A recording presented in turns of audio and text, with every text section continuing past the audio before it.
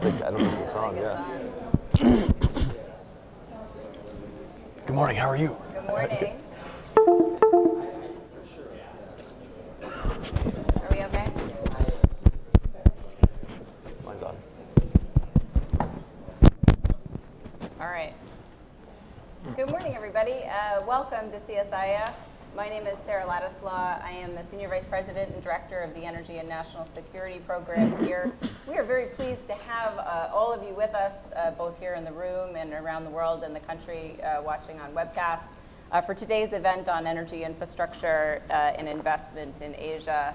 This is a really popular topic. We've actually done a number of different events looking at component pieces of this issue.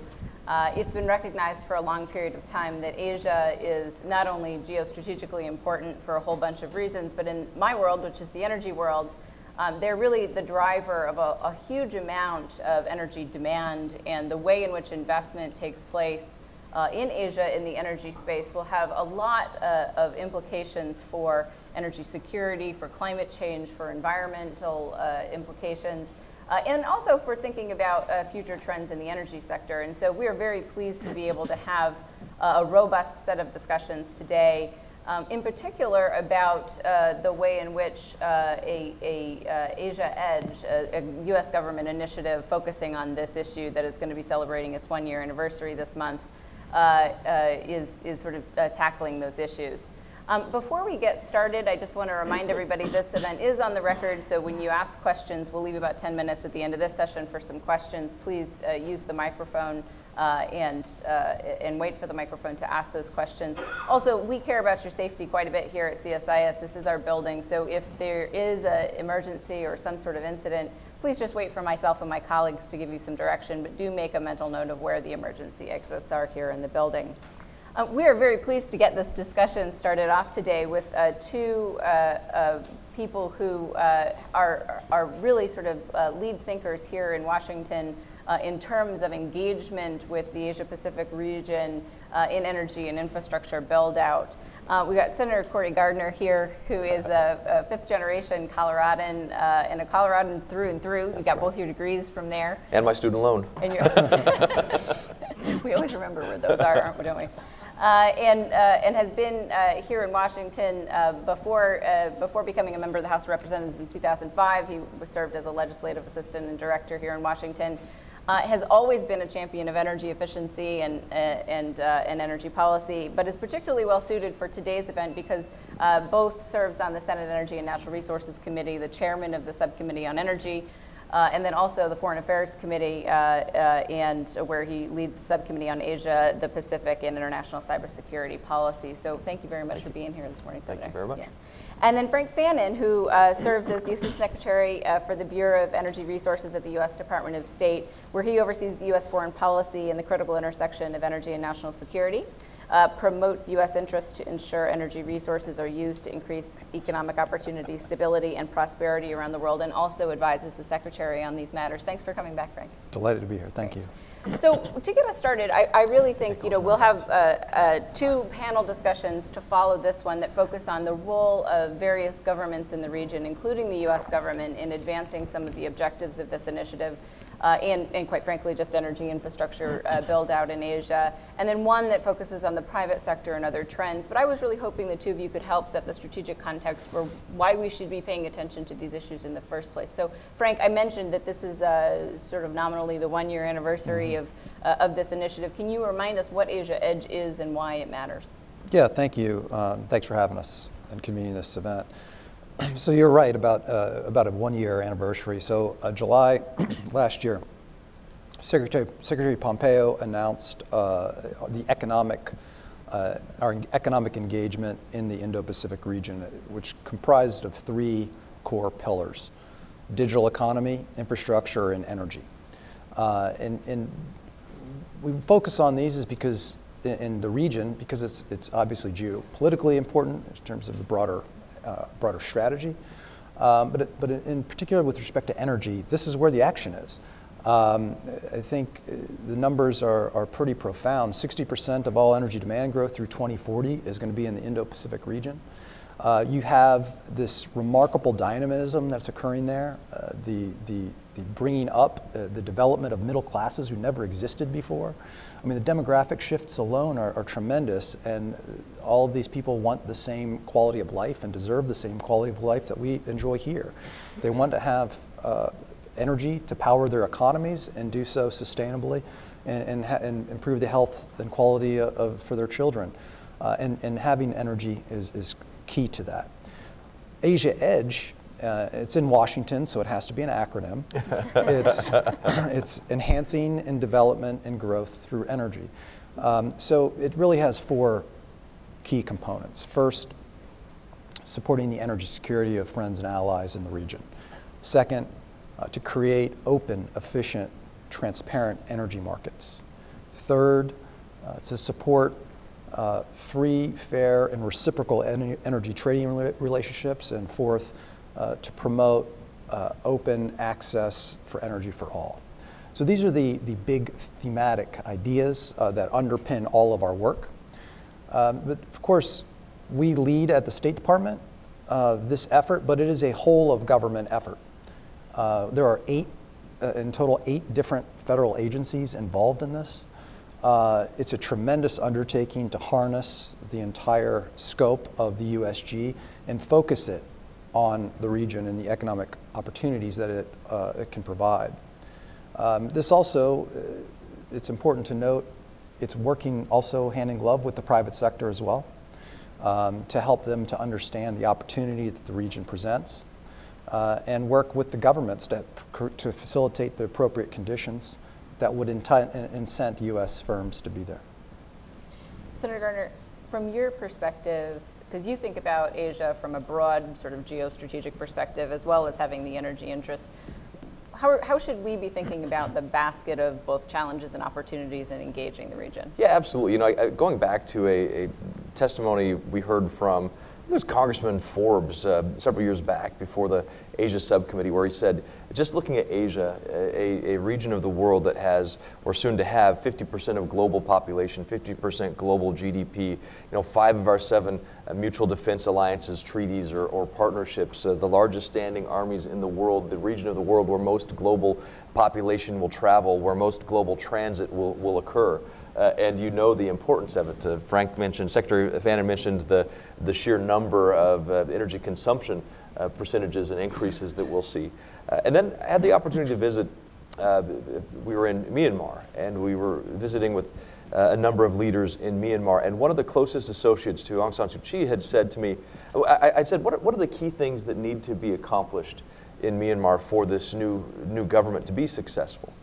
And the 3 things, obviously, number 1 was the civil war strife and how that can be addressed. And you know, Congress can affect and has affected policies to try to address that. But obviously, we can't simply pass legislation to wipe out a civil war or genocide. The second thing that they said that we should do would be to address the property rights issues in agriculture. But the third thing was electricity. That if they didn't provide stable electricity to the people of Myanmar, that it would show that their lives hadn't improved, and it would give a reason for the people of Myanmar to perhaps go back to something else or look for a different leadership.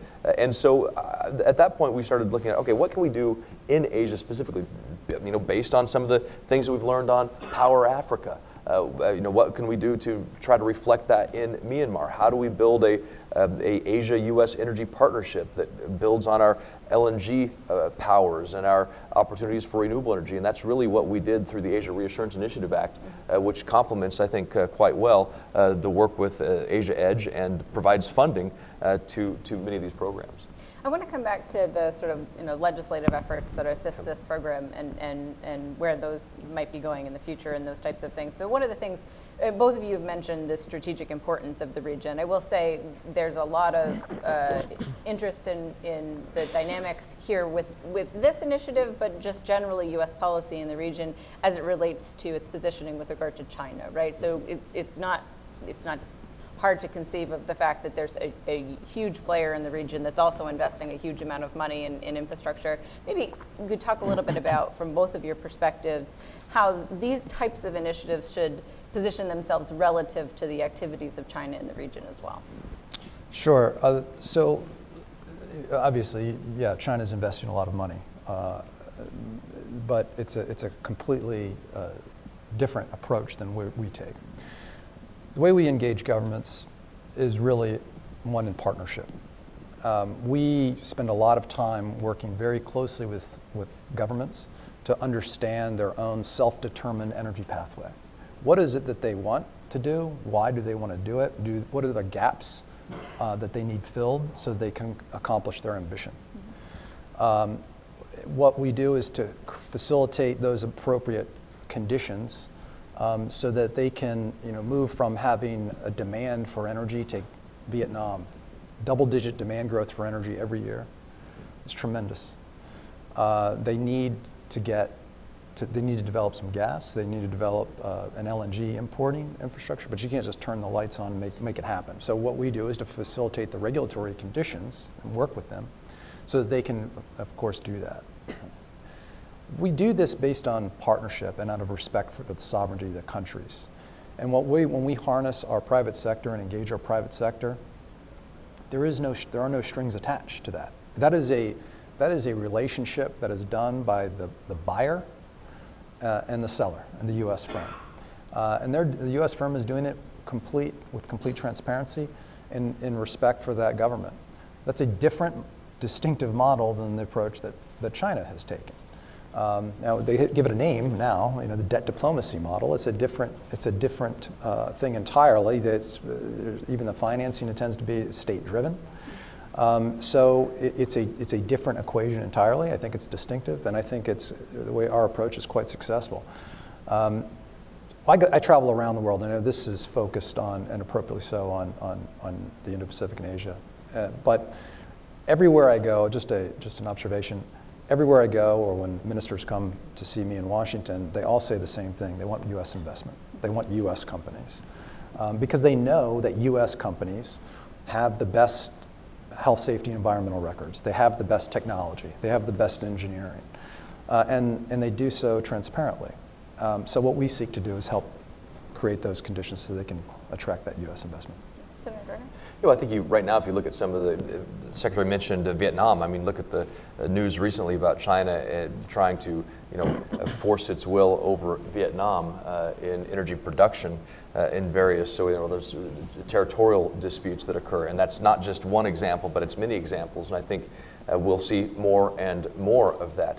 You compare what's happened in Europe with Nord Stream pipeline and how that debate has rolled out. You look what happened to Poland several years ago, Ukraine several years ago, with reliance on energy sources from countries that have a political interest in causing or creating economic harm for a political opportunity. That's not what we want to do. We want to give abundant, affordable energy that we develop with U.S. jobs and know-how here, send that to places throughout Asia, help them with energy efficiency, help them drive down emissions, help them with new technologies, helps U.S. consumers, it helps build opportunities, partnerships, and capacities in and throughout Asia. And that's really what this is about. And I think the Secretary is exactly right when he talks about U.S. stability, U.S. law, and the certainty of the values that we bring to it. They know what it is. It's very transparent, and it's in the best interests of our partners, and not the best interests of a political objective.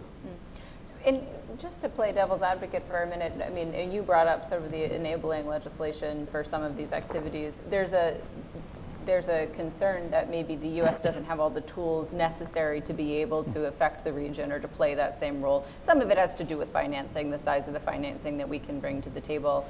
What are the signs that you all have that we're able to sort of crack some of those more difficult things? You mentioned Power Africa. I love Power Africa as a really good example of moving projects through a pipeline that exists more quickly. But is this about, do we need additional capabilities to be able to play this role in the region, or is it really just about being strategic about the resources we have? Well, first I'd like to compliment the Senator on this passage of his legislation. That was meaningful, and it was under considerable bipartisan approach too. In terms of the tools, Asia Edge, I said, is a whole of government approach. It's a year old, young now, but I think it's not a stagnant thing. it continues to evolve, and the tools continue to be modified. Part of Asia Edge, upon the announcement, was also the modification of OPIC, the transformation of OPIC into the Development Finance Corporation. This is a meaningful change which creates a valuable tool to help the private sector to harness U.S. government support in transactions all around the world, in particular in the region. So I just point to that as to one very important example. We're not seeking to have a dollar-to-dollar kind of comparison with China. People will sometimes ask you, well, how does this compare? And it's not as much money. That was never the intention. We don't operate with our state-owned enterprises. We don't have them. So it's an unfair comparison. But the tools continue to evolve. When I was in Bangkok some weeks ago, USAID just announced a new facility working with the Asia Development Bank, $100 million facility to catalyze billions of dollars. And so it just demonstrates the innovation that this administration is pursuing opportunity in the region. So I would say we certainly welcome more resources, but the tools that we have are going through ongoing evolution to the betterment of ability to execute projects in the region. I think during the Great Depression in the United States, it was a chicken in every pot. And what we're not talking about with energy and our exports or opportunity in Asia is a refinery on every block. I don't think that's what we're trying to accomplish. But through the BUILD Act and through the Asia Reassurance Initiative Act, Asia Edge, and other programs, we are beginning to see resources and true flesh on the bones of a Asia presence strategy. And I think that's incredibly important because we can have talking points or we can have action. One of the I think most important things to realize is you're not being outcompeted if you're not competing. And so how do we show up? How are we in the region? How is that presence being used? So the BUILD Act will help with a number of issues outside of energy. ARIA will help on energy specifically, and BUILD will help with energy as well. Asia Edge, obviously as a part of this, incredibly important. And so, but the National Renewable Energy Laboratory and the international programs that they share is a huge part of this. These all go to building that. I am worried though. So we have the capability to do this through these programs. Do we have the capacity? Now, one thing that I am concerned about, and our presence in Asia or Europe or wherever it is on energy, is the U.S. regulatory environment. Right now, if you look at FERC, and you look at some of the approval processes that are taking place, Jordan Cove is a LNG export facility in northwest United States that still hasn't been approved.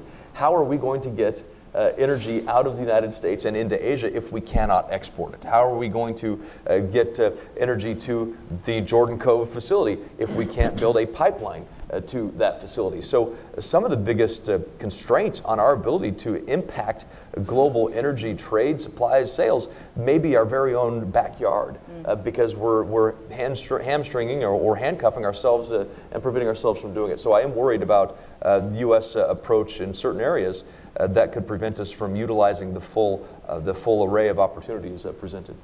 It's an interesting point because I think a number of elements of this, particularly as we talk to people who are operating in the region, a lot of it is seen as the U.S. being able to put forth some of its new kind of energy abundance into the world, right? But so two questions about that. I think you bring up a good point, which is we can only be sort of good stewards of the things that we're selling abroad if we're doing everything at home to be able to make those opportunities happen.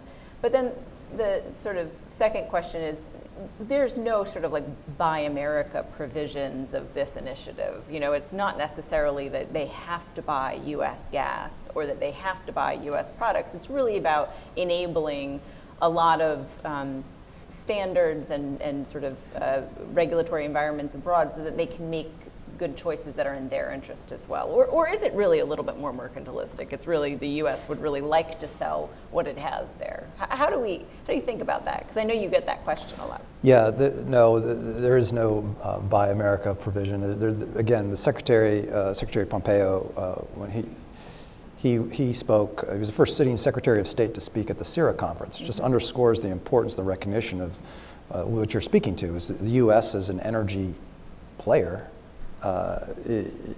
it's an incredible new opportunity in how we approach our foreign policy in so many dimensions.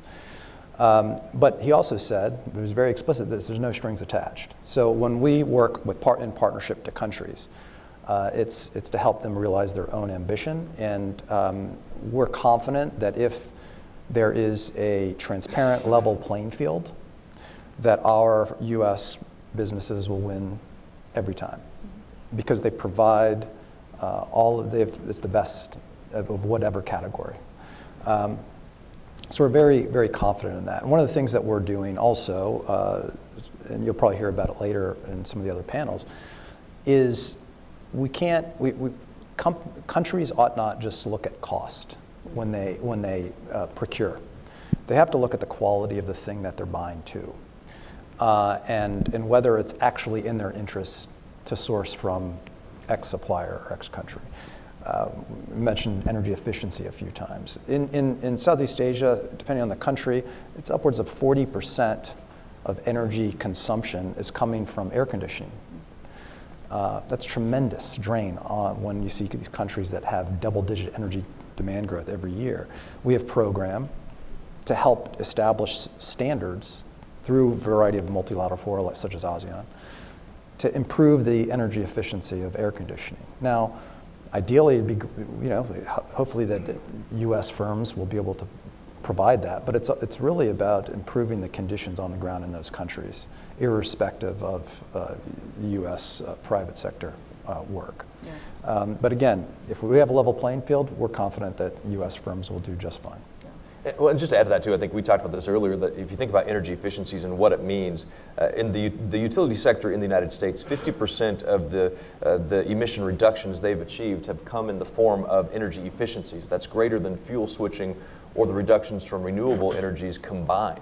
And so the impact that you could have, when you have that kind of growth in air conditioning or other heavy energy users with energy efficiencies is tremendous. And meeting with countries in Asia like I met with recently the head of the Philippine, basically Foreign Affairs Committee, and she was talking about the opportunities for renewable energy trading, information, learning from INREL and other U.S. companies, and how to do that. That goes perfectly in line with what the Secretary said. Yeah, I'm going to open for one really quick round of questions before I do. Senator Gardner, you just brought up NREL, which I think the national labs are just a wonderful resource we have here in the United States. How do we work to make sure that labs like NREL, one that's close to your heart, can engage in these kinds of activities and work in these initiatives? Yeah, absolutely. So NREL does have a sort of international programming. We have to make sure that we adequately fund it and resource that and get behind that with the support from Congress and as well as the work that they're doing.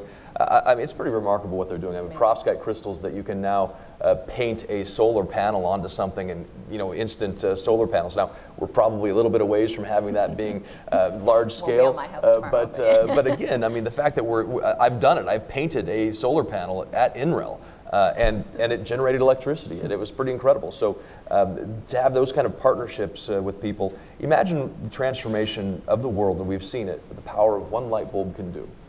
And with that light bulb is emission-free, what that would mean. It's pretty remarkable. It's remarkable. Okay, we'll take a quick round of questions. I'm going to gather a few because I can imagine there'll be a few. If you can wait for a microphone, or state your name and affiliation and question in the form of a question. We'll gather a few and then take as many as we can in about the 10 minutes we've got left. So, any questions?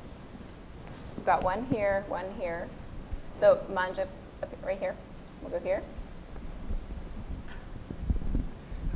Seth Rose, NRF Institute. Thank you for talking about air conditioning. One of the issues that we look at is some of the best technology is actually coming out of Japan. Companies like Daikin is the largest air conditioning company in the world, and the American companies that we've known since we were kids, those brands are buying technologies and partnering with the Asian companies. And is there anything we can do to encourage the American companies, the brands that to begin to manufacture in the U.S. rather than simply buy Asian technology and then brand it with their American brands? Okay, hold your answers. We'll go to this gentleman for a question. Hi, Diego Garrison with Green Power Technology. I had a question more focused to the Secretary. a lot of these Asian countries now have goals themselves after the climate accord in Paris. And I was wondering now if Asia Edge is looking to work with countries towards those goals, or if Asia Edge is focused more on the 4 strategies that you listed and working towards those and setting their own goals. Thank you. Great. And we can take one more. I didn't see. Right here. David Lewis, Energy Capital Vietnam. There's some comments earlier about policies, and there was a wonderful article in the Wall Street Journal talking about discrepancies as far as price per MBTU within the U.S. And there's a location in the Pacific Northwest and in New York where it reached $200 last year, whereas in the Permian, they were spending $9 to dispose of it. The opportunity for domestic policies to improve the streamline of infrastructure that enables delivery of natural gas across both the U.S. and abroad, and then the recognition of the impact that as the proliferation of LNG or natural gas in Asia increases, what it's displacing is coal, and that ability to have a positive impact on the environment, so that perhaps maybe there's a better recognition across both parties of the environmental benefits of natural gas. Was there a question in there? Yeah, just wondering whether or not there's a sense of awareness or conversation happening within the parties, because the concern is we switch policies. Right now under this administration we're doing this, maybe under a different administration are we going to switch back, and whether or not there's a recognition of this is broader than just about energy itself. Okay, great, thank you. I think a few of those were directed towards you, but let's... Sure, thank you. So with respect to the type of technology and licensing and U.S. firms developing their own, I mean, I can't really speak to the investment decisions of U.S. companies into their R&D budgets or whether it makes more sense for them to partner with another company, a Japanese company in your example. I would say though that we work in partnership with countries, including Japan, very, very closely. The Japanese, we have the Japan-U.S. Strategic Energy Partnership, wherein the Japanese recently just committed several billions in support of our Asia Edge concepts. We work with the Australians. We have, I launched last year a strategic energy dialogue with the Australian government, again, working in partnership. I spent some time in Seoul, and the Koreans also have a new shift that complements Asia Edge objectives quite clearly. So I would just say that we are doing this in close collaboration with partners in the region. I travel around the world, and the only place really that climate is the first thing people talk about is when I'm in Brussels. When I'm in the region, what they talk about is wanting cleaner air to avoid premature deaths of their kids and their elderly. That's the focus. I spoke before about that we work in collaboration and partnership with countries based on their own self-determined path. That often means they want renewables, they want more gas. And so that's the focus, is how do we provide them the power that they need in a way that is as sustainably as possible. That's the objective. And if the co-benefit of that is reduced greenhouse gas emissions, that's fantastic. So it really is part and parcel of what we do and how we go about doing it. And obviously, we spoke about the energy efficiency model. But I would just say that when we partner, we're truly all of the above. We want to see more renewable companies. I spent some time out in California a few weeks ago to make sure that renewable companies out there were aware of what we're doing and aware of the opportunities. And we really welcome them to engage with us more frequently. Senator Gardner, I don't know if you want to make any comments on any of that, but one of the things I thought, because you've got this unique purview, we think both about the domestic energy policy side of the equation and then also about international foreign policy, there's a lot of interest. I thought this kind of dealt a little bit with the gentleman's last question. There's a lot of interest, and my colleague just testified on it the other day, in how the U.S. is thinking, given all of the energy advantages we have now, about our commitment to international energy systems and multilateralism, right? So because we have so much energy, do we care less about those things? Do we care more about our contributions to those things? And particularly in these growing gas markets, what kind of sort of, how do you spend your time thinking about sort of that nexus between our domestic energy story and our contributions to that international multilateralism? Well, I think a great deal amount of time and thought goes into that because, I can remember several years ago when this is probably 2010, 2014 timeframe where Eastern European countries were spending significant amounts of time trying to get the United States to export LNG, to try to change its crude oil export provisions, try to engage more in trade because of their security concerns. And so as a policymaker, I look at it. Okay, how do we make sure that air pollution that travels from China over to the United States and affects Rocky Mountain National Park can be dealt with? How do we address that? How do I address the gas that's being produced in Weld County that creates 250,000 direct and indirect jobs? How do I make sure that those communities remain strong when there's a lot of production in the Midwest occurring and maybe there's no capacity for Rockies gas to make it to the Midwest, so we need that Western-based outlet. So that's a security, that's an economic security question. So you have the national security question, the international security opportunity, and a domestic economic security opportunity. So those are the things that are very much a part of this. And so that's why with the Asia Edge program, ARIA, the other work that the Secretary is doing around the globe on energy is so important. And Congress, and to the point, this last question, the way that you address policies from administration to administration is not by executive agreement or order, but by congressional action. And so that's why it's so important that we have something like the Asia Reassurance Initiative in place, because it directs the creation of a U.S.-Asia energy partnership that's not just about fossil fuels, but it's also about renewable energy and other opportunities. And so the congressional action is critically important to make this last from administration to administration to administration.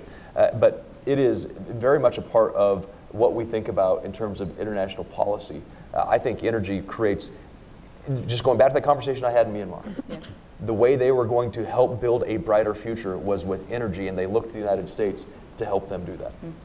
Okay, we can take one more quick round if we've got a few questions. Let me see, show of hands. We answered every question. Every question about energy, right there. Wait for the microphone, please. Thank you. I have a question about Chinese investment in Africa and how the U.S., in your view, can either work to support U.S. companies investing in Africa or counter Chinese investment there. Okay, any others? No. This is what happens at the beginning of events. Oh, there you go. People are very reticent. It's sort of like church. There you go. Come to the front. Thank you, I'm Tobin. Excuse me, I intern upstairs. I'm wondering if you could speak a little more about why the BUILD Act is going to be a new page for U.S. engagement in Asia, and particularly why the rearrangement into the DFIC is going to be sort of really a new page for us. Thank you. That's great. Thank you. Okay, we'll take those two. Would you like to talk about Africa? Sure. It is technically. It's in the South. Yeah, so we very much, of course, continue to be engaged on the continent, and we're focused on, again, it's really based on that same self-determination model, where we work with countries on what is their pathway, and creating those economic opportunities. We don't look at any of this in the direct way of, well, we need to be there because China is, and we want to combat that. We approach things with a very inclusive mindset and providing and making sure that not just Africa, but around the world understand that there's an alternative to debt diplomacy and debt traps. We don't create those. We don't direct our private sector. Companies make investment decisions because they want to find a return on investment. They have a suite of shareholder concerns that need to be addressed and expectations. And that's the motivation from our private sector. What we seek to do is to help create the appropriate above ground conditions. And if countries and investors that invest in countries like China were to behave appropriately based on international norms, then this wouldn't be such a topic. But that's not the case. And so what we seek to do is help create a broader sense of awareness of the choice. Senator Garner, do you want to take the question about? Yeah, it goes back to how we are showing up in the region to compete, to be present, and actually having tools to be able to use in that competition and in that presence. So the BUILD Act obviously means more dollars, more opportunity to use those dollars, more private sector engagement, more private sector partnership with the dollars that can be readily made available, and the new sort of expanded pool of dollars to the private sector and other opportunities to engage U.S. Investment through U.S. aid and development dollars too. So that's really what it means and how it's going to work. And I think it's actually going to be, you're going to see more sort of programs dollars on target, so to speak, and that is engaged in businesses and projects to seed them, to get them going and other things. Look, some of the dollars that we've talked about is pencil dust compared to some of the other dollars that are being thrown around by China. But if you look at the stability, the law, the practices, the standards that we bring, you can't compare them to anywhere else. And people understand that because we want to do this, whether it's a Pacific Island or somebody throughout the ASEAN regions and nations. We want to make sure that it's in their best interest and benefits them long term. So I think that's exactly what the BUILD Act can do and some of the other provisions of ARIA and other places. If I could just add a little bit additional to the points the Senator made. Specifically, the U.S. engagement and the U.S. government's financial engagement in working with the private sector, there was considerable restrictions on what they could do, the amount of financing. Some of the really critical things that the BUILD Act did was not just double the amount of financing available under OPIC or FDIC, but also remove some of those restrictions. And now they can actually take equity interest in projects. That was never something they could do before. We focus a lot on the DFC because it's new, but we also have XM now as backup. These are important tools. And the region, we were talking about the development of new middle classes that never existed before. That also requires a whole new approach on how they price energy in the countries. You have, firstly, you have people who may not have lacked reliable energy for forever. Now they're starting to get it. But it's been heavily subsidized. So how does a firm, a US company, come in and develop a new solar project, which they want to do? How do they monetize that? And what is that payback term over a 20-year time horizon when you have an opaque pricing of energy? So some of the work we're doing is to help make the government aware of some of the reforms they need to do to catalyze this kind of private sector investment, and having people from OPIC engaged in commerce and commercial law program. All of these are some of the elements that we're training on the target to help them. And I just would add on to that too. One of the biggest successes that we've had across several administrations in energy efficiency is the use of performance contracts, ESCOs and USCOs. Billions of dollars have been saved. The American taxpayers have saved billions of dollars through performance contracting, all because we've used this sort of private sector arrangement to make federal buildings more energy efficient. That has saved billions of dollars, creates thousands of private sector jobs at no cost to the taxpayer. Think about the opportunities in Asia and around the globe that you have with something like performance contracts. But you have to have stability and rule of law and contractual enforcement and anti-corruption practices in place to make that all work. Because that is something that is totally reliant on the rule of law and a absence of corruption within the system.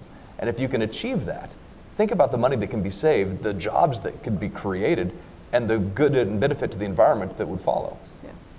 Well, listen, you both have done a great job getting us kicked off on the right foot for the rest of the event today. I think we're going to have some of those agencies talking very specifically about some of the things that are going on in the region, plus some of the partner countries and some other experts as well. I just want to say thank you very much for both of you for your leadership on this issue and for sharing some of your thoughts why this is so important today. So please join me in thanking the Senator and Secretary. Thank you, Chair. Thank you. Thank you. Good job, Frank. Likewise, buddy. We'll take a very short break and welcome up the second panel for discussion. So thanks very much. Okay. Thanks, Sarah. Thank you. Grab my mic.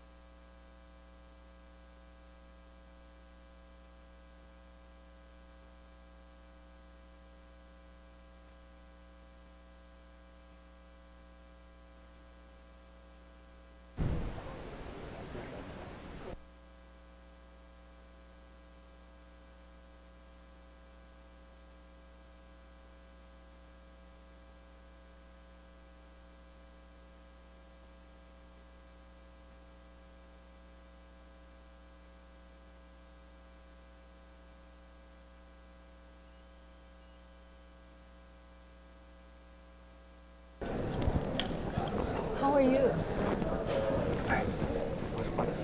Oh, okay. Thank you so much. Thank you. I came back from Delhi this weekend. Yeah.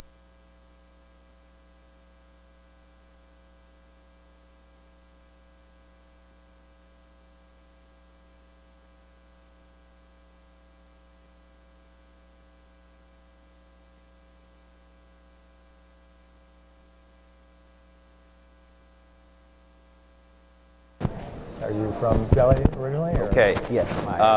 I'm going to get started while people are filing back in. So if everyone could come on back down from the terrace. Thanks so much. I know we have people watching online, and I know what it's like to watch and wonder what's happening when people are speaking and there's no noise. So, well, welcome back. My name is Matthew Goodman. I run the Global Economics program here at CSIS. Delighted to participate in this important conference on energy and infrastructure in the Indo-Pacific. This is a topic that I'm not an energy expert, so to put my cards on the table, but I am very interested in the rest of this story, including the Indo-Pacific, on which we do a lot of work, because that's where the money is in economics, and infrastructure as well. We run a project in my program called Reconnecting Asia, which, if you haven't been there, please go to reconnectingasia.csis.org, and you'll see a map of the Eurasian supercontinent, and behind it a database of 14,000 infrastructure projects, including about 11,000 power projects, which is the biggest mode we have there. We are adding transmission lines and energy pipelines and LNG terminals as well, so it's an attempt to be as comprehensive as we can and showing the story of the infrastructure build out across this large geography. And we're doing, of course, analysis around what's driving this and what the implications are for economics in particular, but also for, for geostrategy, geopolitics. So the shameless advertising is not quite over. We produced a report called The Higher Road in April, which was a product of a task force which my colleague Dan Runde and I ran, co-chaired by former USTR Charlene Barshevsky and former National Security Advisor Steve Hadley. This is about infrastructure and how the U.S. can position itself in the infrastructure game in this part of the world, well, actually globally, and what sort of our stakes are and our tools and the outlines of a strategy with some recommendations. So please commend that to you. That's online at the CSIS site. So enough of the advertising. I've really got the experts up here who will illuminate you on these subjects. A great diverse group of experts, starting with Gloria Steele on my immediate left, your right, who is acting assistant administrator at the U.S. Agency for International Development. She's also senior deputy assistant administrator for Asia, so she's got a lot of expertise in that part of the world. Delighted to have Gloria with us. Thank you. Next to her is Takeshi Komoto, who's Minister for Economy, Trade, and Industry and Energy at the Embassy of Japan, an old friend, and delighted to have Komoto-san with us as well. Next to him is Nguyen Dong Trung, who is counselor and the head of the economics division at the Embassy of Vietnam here in Washington. Also covers the power sector, so we're delighted to have Mr. Nguyen with us. Next to him is Arunesh Chawla, who is the economic minister from the Embassy of India, who also covers the energy portfolio, as well as broader economic issues. So delighted to have you, Mr. Chawla. And at the end is Jim Sullivan, who is acting assistant secretary for the International Trade Administration at the Department of Commerce. He's also the deputy assistant secretary for services there. And has an interesting background in the technology area, so which is central to this story, by the way. So let me go down the line. We don't have a huge amount of time, and I do want to bring the audience in for questions. So I'm going to try to be as efficient as I can in getting through some basic issues here with the panel, but we do want you to participate as well. So let me start with you, Gloria. From a USAID perspective, what are your, how do you see the energy and infrastructure story in the Indo-Pacific, and what is USAID doing out there and trying to achieve? Yes, thank you very much for that question, Matt. I don't know what was said before our panel, but just to review, a year ago, Secretary Pompeo launched the Indo-Pacific strategy. And one of the 4 initiatives under the strategy is the energy, which we call Asia Edge. It is because we recognize the very substantial growth potential of Asia, and Asia cannot grow without energy. And by 2030, we estimate about $15 trillion of energy investments will be needed. And just to review the goals of the objectives of Asia Edge is to improve energy security, improve access to energy at affordable prices, improve procurement, which is important to it, and of course promote trade. And so in that connection, AID is implementing to support those objectives. We are doing the same thing, building upon what our comparative advantage is, which is our presence on the ground, having relationships with government, and so through technical assistance and capacity building, that's how we intend to achieve our objectives under the energy sector. Our objectives line up perfectly with EDGE. We want to make sure, we want to work with governments to improve their policies and strategies to make energy more affordable, more cost effective, more readily available, and that would mean working on their procurement systems and looking at using really data-based decision-making in the energy sector, and of course promoting integrated trade in energy across the region. Just a few examples to show what I mean. When I first arrived in the Philippines, I found out that one of the reasons the Philippines was not punching at its weight in the manufacturing sector was because energy was very, very expensive. Electricity was very expensive. And I found out that the reason for this was because decisions were made on contracts for energy when there was an energy shortage without really much basis for decision making. And so one of the things that I did was I approached the government to build capacity for energy analysis, policy analysis. And 4 years later, and we situated it in the state university so that it would be like a research and technical assistance center for the government. And 4 years later, the Congress of the Philippines has adapted that and funded it. So while we seed funded it, they have now owned it. That's the sort of thing we want to do. We're doing the same thing in Nepal. Providing technical assistance, which led to the establishment of the Electricity Regulation Commission, which now the MCC and the government of Nepal are building on. In India, on trade, we worked with the government of India so that they have made changes on their policy guidelines that would allow other countries to use their transmission lines. And so now countries like Nepal and Bangladesh are able to, which allows trade across the region. And we can go on and on, same with Vietnam, where we worked with the government of Vietnam in the development of their use of solar power, using both a local Vietnamese company and linking them up with an American company. The same with Indonesia, where we have done a similar thing, this time with wind energy. So trying to focus on renewable energy and making it accessible and more affordable. Great, excellent. Well, I do have a follow-up question or two, but I want to make sure everybody gets a chance to speak initially, and then I'll bring you back in. I'm going to go down to the other end of the row to Jim Sullivan, because Frank Fannin was just up here saying that well, the Indo-Pacific strategy generally, but specifically Asia EDGE is a whole of government effort, and there are, I think he said, 8 agencies of the US government involved, of which I think Commerce is one. So interested in what Commerce's interest is, what its role is, what its perspective is, how you see this energy and infrastructure story in this region. Great. Well, thank you, Matthew, for having me, and thanks for the invitation to be here. As you noted at the outset, I'm with the International Trade Administration at the Commerce Department. Just to give a very, very brief overview of our mission, basically, at a high level, is to help create conditions for US industry to innovate and compete globally. We do that in a variety of venues around the world. We work with companies across industries of all sizes.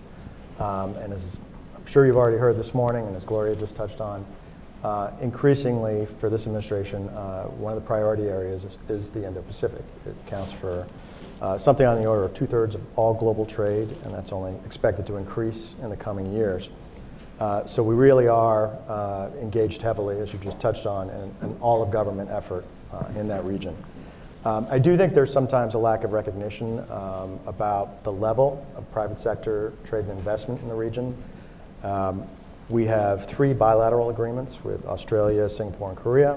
We also have 14 trade and investment framework agreements in the region. Last year alone, we conducted nearly $2 trillion in two-way trade with nations in the region. And our exports came to nearly $500 billion, again, just last year alone. So We are also the largest source of investment for the region. Cumulative value of US-sourced FDI reached nearly $1 trillion, and that's nearly double what it was just 10 years ago. So again, the region is extremely vital strategically and economically. And I guess the administration's vision for a free and open Indo-Pacific is basically rooted in respect for sovereignty, for free, fair, reciprocal trade, for transparent governance, and for private sector-led economic growth. I think on that last point, that's a big part of commerce's role. We believe that time and time again, market-driven policies in the development space have proven to be the most effective.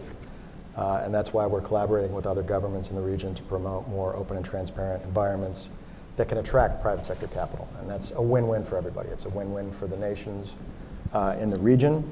And it's a win-win, quite frankly, for US industry and workers in terms of the opportunities it affords. So I'm going to skip ahead a bit. There's already a huge demand in the region, alluding back to the numbers I just cited for US exports across the region. And there's, again, a variety of sectors: healthcare, aerospace and defense, energy, and ICT. But there are still tremendous additional opportunities that we're focused on across the region. There was an International Energy Agency report saying the Indo-Pacific is going to account for 60% of the total global increase in primary energy demand by 2040. The Asian Development Bank has said that this demand is going to require over $1 trillion in energy infrastructure investment annually, and that's just in the developing countries in the region alone.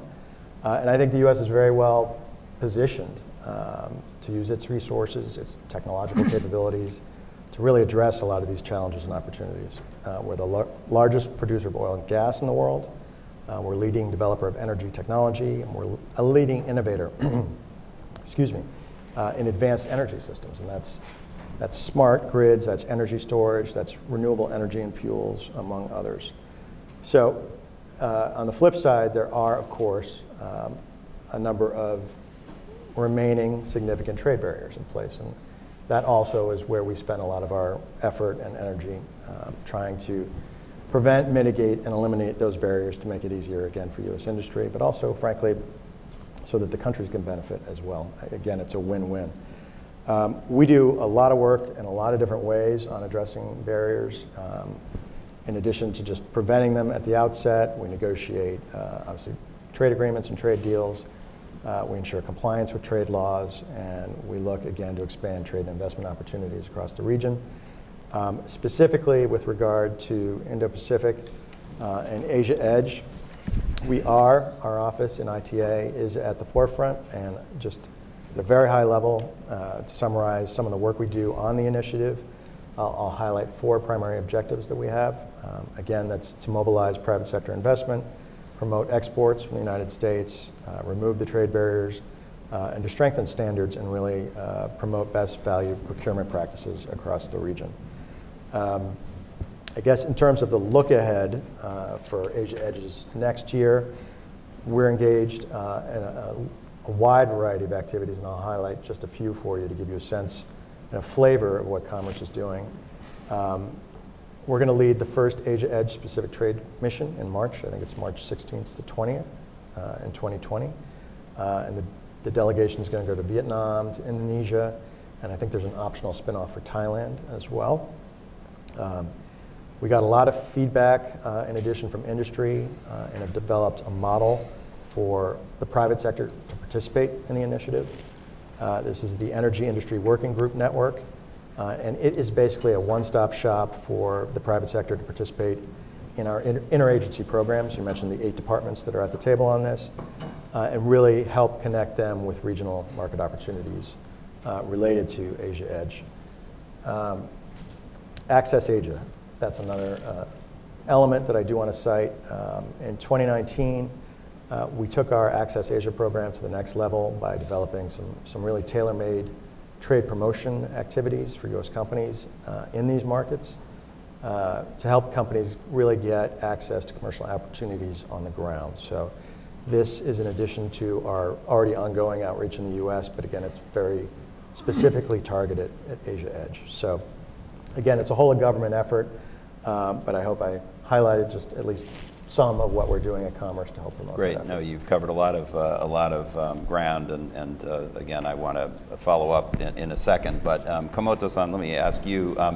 I want to ask you sort of broadly about Japan's approach and perspective on energy investment, infrastructure as well in the region. But there's a sort of a more immediate question I have about the G20, because we had a big event yesterday on the sort of debriefing on the G20 in Osaka late last month, and talk about covering a lot of ground. The G20 communique covers about 100 issues, but there's a significant section on energy.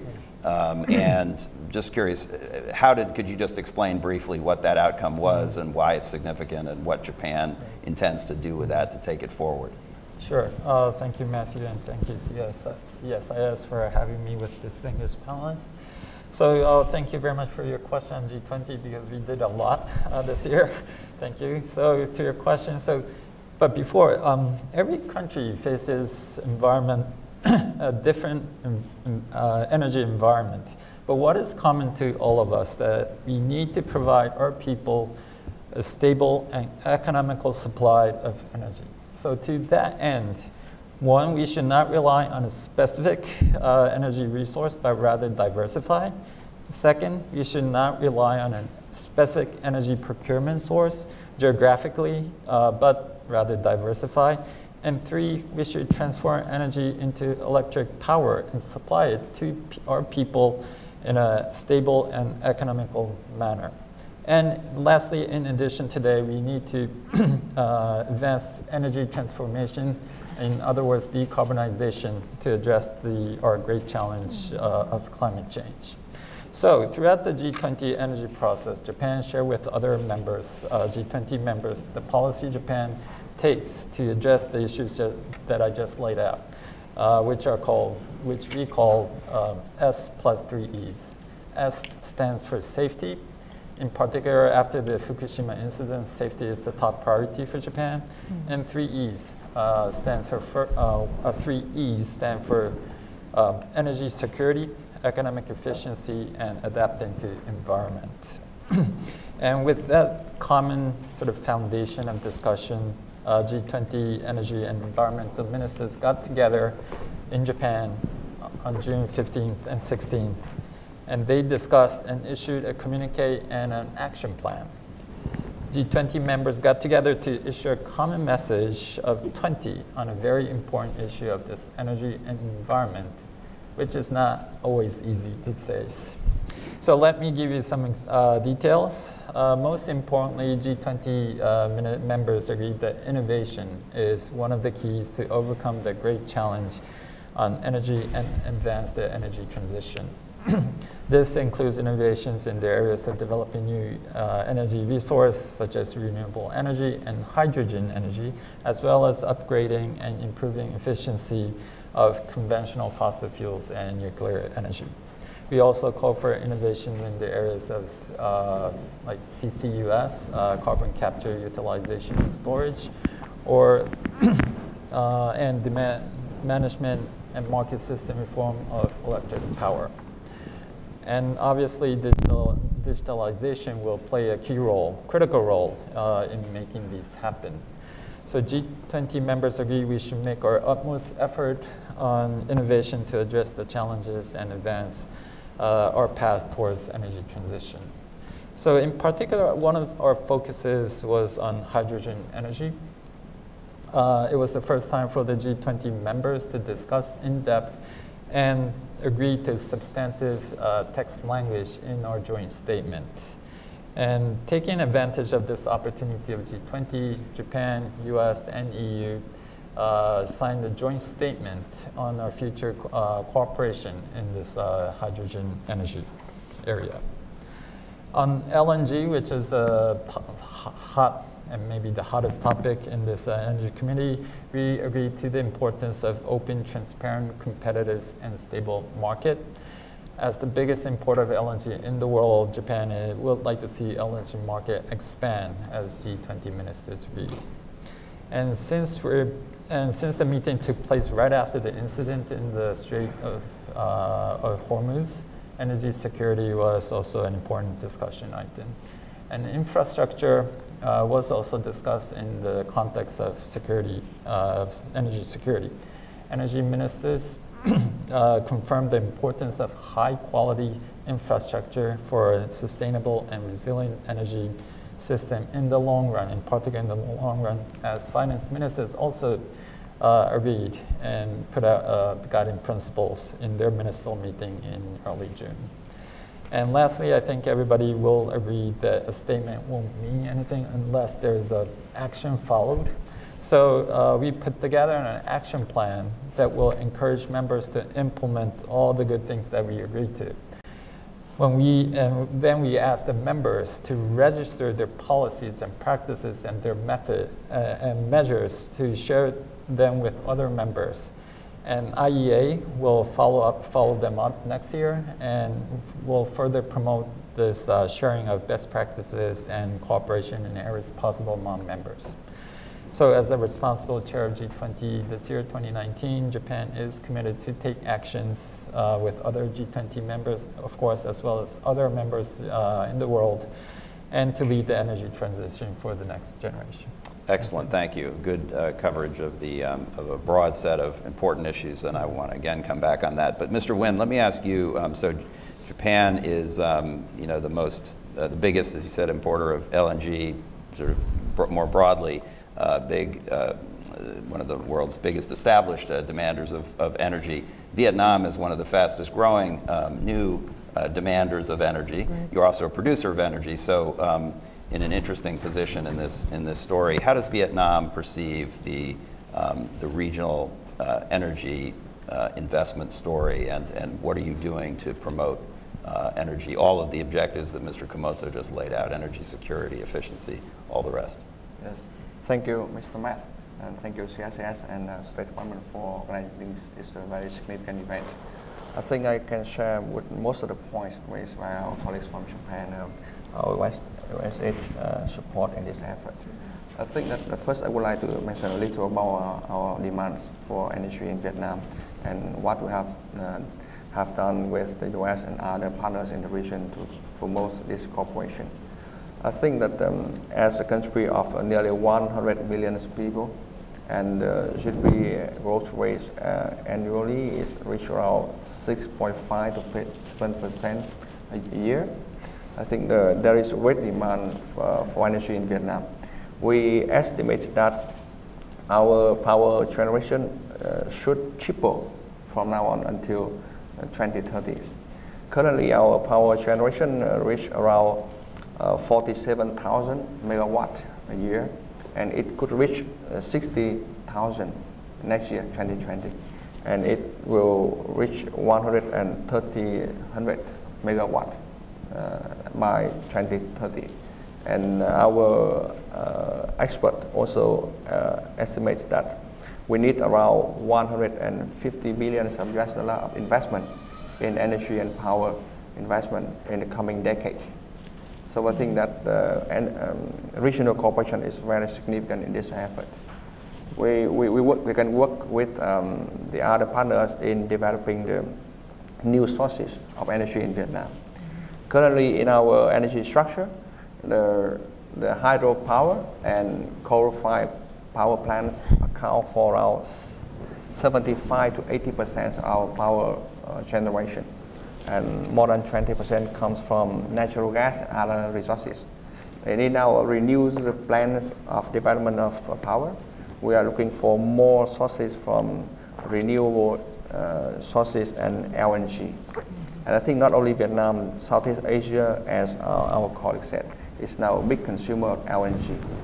We think that LNG and renewable sources will be a big investment for Vietnam in the coming years. So I think that the regional cooperation is very important, and especially the role of the U.S. corporation and businesses and government commitment is very important too. At least for Vietnam in 4 aspects. The first is to diversify our power and energy supply, our power connectivity with the regional countries, And the third point is to support us in maintaining our energy security. Because we don't want to rely much on one or two sources of energy or one or two partners. We want to diversify, so in case the regional or international economies or price or oil gas have fluctuation, our economic development will not be much affected. The third point, we would like to cooperate with the regional partners, especially the US, with high technologies in promote the energy savings and efficiency. And the last point we can work is technology. We think that in the new change of appliances which use smart electricity, smart vehicles, we think that when we work with the big partners like the US corporation, we can adapt the new technologies in our grid system or even in our use of energies. Thank you. Okay, excellent. Very in line with G20's discussion. That's right. I noted that. Our partner also joined the G20 meeting. That's right. Vietnam was there, actually. They're not a regular member of the G20, but they were in Osaka, so that's right. Thank you so much. Mr. Chawla, similar question. India is also a big demander of energy and a growing one as well. What's your perspective on this story on energy and infrastructure investment across the region and the role for cooperation among the players at the table here? Thank you, Matt.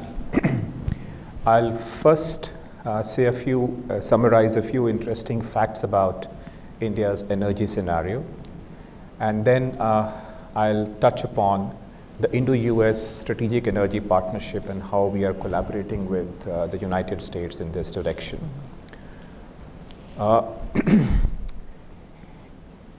India, if you look at international data from the International Energy Agency, India imports about 1/3 of its primary energy needs, and it imports 80% of its oil and gas requirements,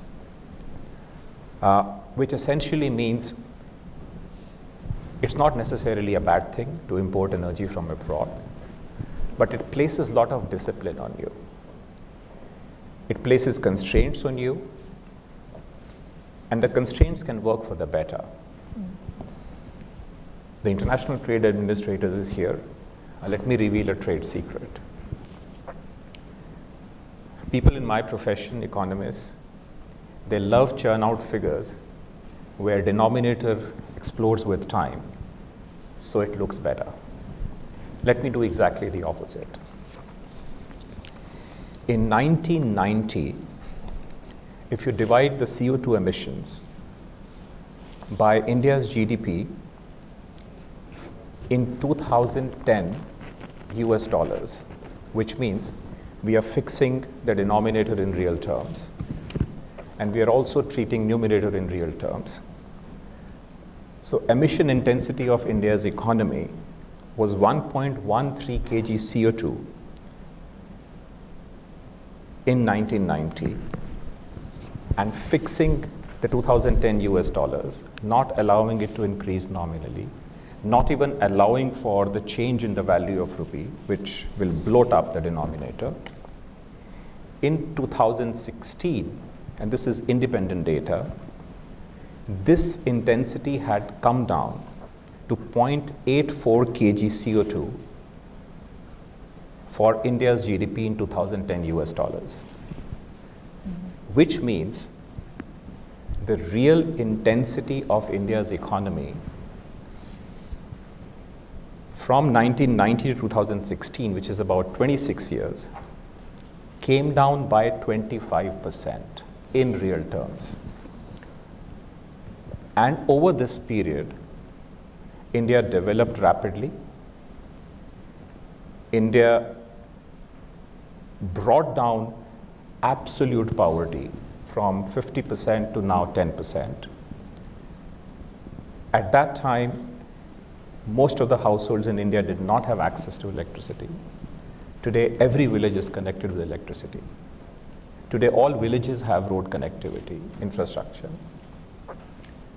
And from a low-income country, India is now a low-middle income country, so it's broken into that bracket. And going forward, India's energy needs would increase rapidly as India would go on to become a 5 trillion and then a 10 trillion economy.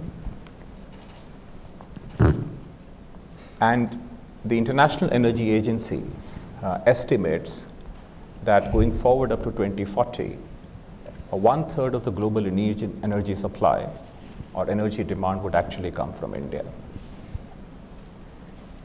This is a great opportunity and also a great responsibility.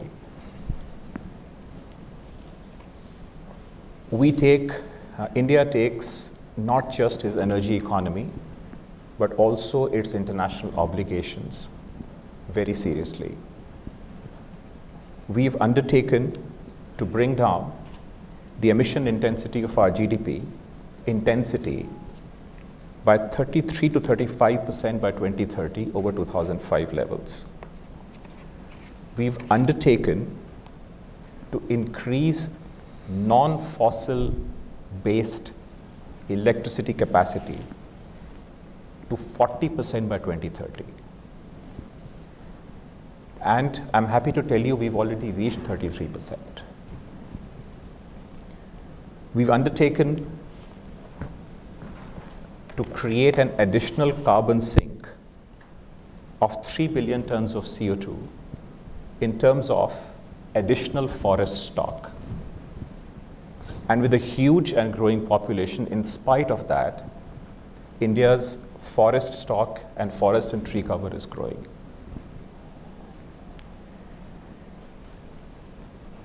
This also brings into effect the geopolitics of coal and the geopolitics of oil and how it's going to play out going forward. We are becoming increasingly responsible in the use of coal. We are replacing old power plants with supercritical and critical supercritical technology. And the United States is helping us with that because we have a strategic energy partnership with the US.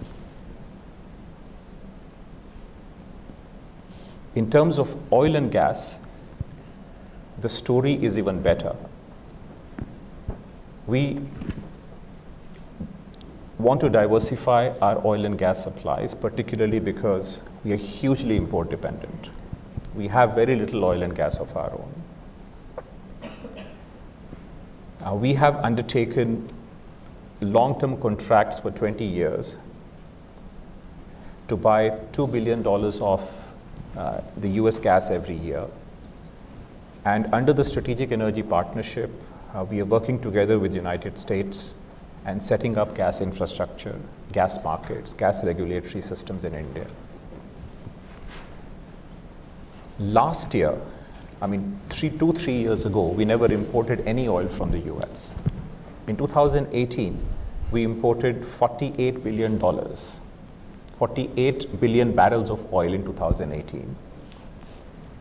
And if the current trends are to be believed, this year, we might be importing 100 million barrels of oil from the United States. So in dollar terms, a trade which was near zero 2 to 3 years ago is going to reach $8 billion this year. Will help solve the trade deficit problem as well. With these few words, I'll now hand over to the other panelists. Thank you. Thank you so much, Mr. Chella. So you actually anticipated the question I want to kind of use the rest of our time before getting the audience involved in to get everybody involved in answering, which is, what do you want from the United States, to the three gentlemen in the middle, and then to the American officials on the edges of our foreign guests.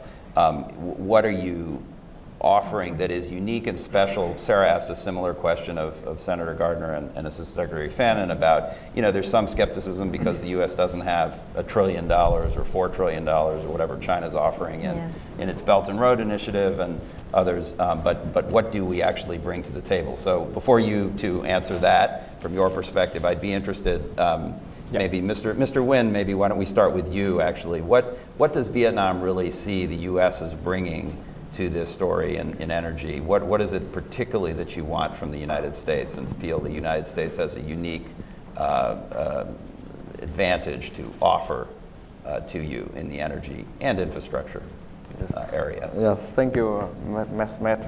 I think that the U.S. and other partners can bring a lot of advantages to Vietnam in energy and infrastructure development. And I think that we can mention at least three aspects. I think first regarding the financing and the partnership between public and private, and the role of technology development in our cooperation. In terms of financing, I think that currently in Vietnam we have a ceiling of national debt of 65% of our GDP, and currently the rate of national debt is nearing this cap. So in the coming years, we are trying to have more private investment in energy and infrastructure development. And I think, as just mentioned, it's cost hundreds of billions of US dollars in the coming decade. So I think that when we heard about the OPEC and the new change into IDFC plans to have more funding for regional development, I think it's a very good chance for our cooperation, because when we have more investment and financing from private sectors, we will have not only more resources, but we have more management skills in mobilizing fundings and to save the cost of our investment, because the private sector is very smart in their investment. We can take advantage of their investment in the energy sector. Recently, another aspect is our management and to develop the market, power and energy market in Vietnam. We recently have a pilot project with US aid in set up a mechanism we call the Renewable Energy Direct Power Purchase Agreement, DDPA. This mechanism which will allow the big consumer of electricity in Vietnam, like Samsung or Nike or Coca-Cola, they have the direct engagement with the renewable energies developers from the private sectors. So when they have the direct contract with each other, they can provide the best service of electric power to the consumers. So I think it's a very good model of cooperation between private and public and private sectors. The second thing we can count on big corporation or big partners like US is your high and advanced technologies in energy and infrastructures. For example, regarding the natural gas. Recently, over the past 30 years, Vietnam worked with other partners, including Russia and US, in developing, and India, in developing the oil refineries, gas and rig in offshores of Vietnam seas. But in the future, we need to have more drilling in the deep sea waters. So the big corporation like ExxonMobil or IES or Murphy Oil Corporation and presence in Vietnam offshore and coastal area is very important for our energy security. It can diversify our power supplies, as well as to have more cooperation, and especially to use the technological development in making full use of these oil fuels. And the thing, another important is regarding the technology application in developing the transmission grid of power in Vietnam. Currently, we calculate that it takes around 5 to 3 years to develop or to build up a new transmission grid of power in Vietnam. But it takes only 6 months for a new solar power facility to be set up. So when they are over the past 6 months, there are over 70 solar or wind power plants in Vietnam to be set up. So it will be a big demand for the development of transmission grid.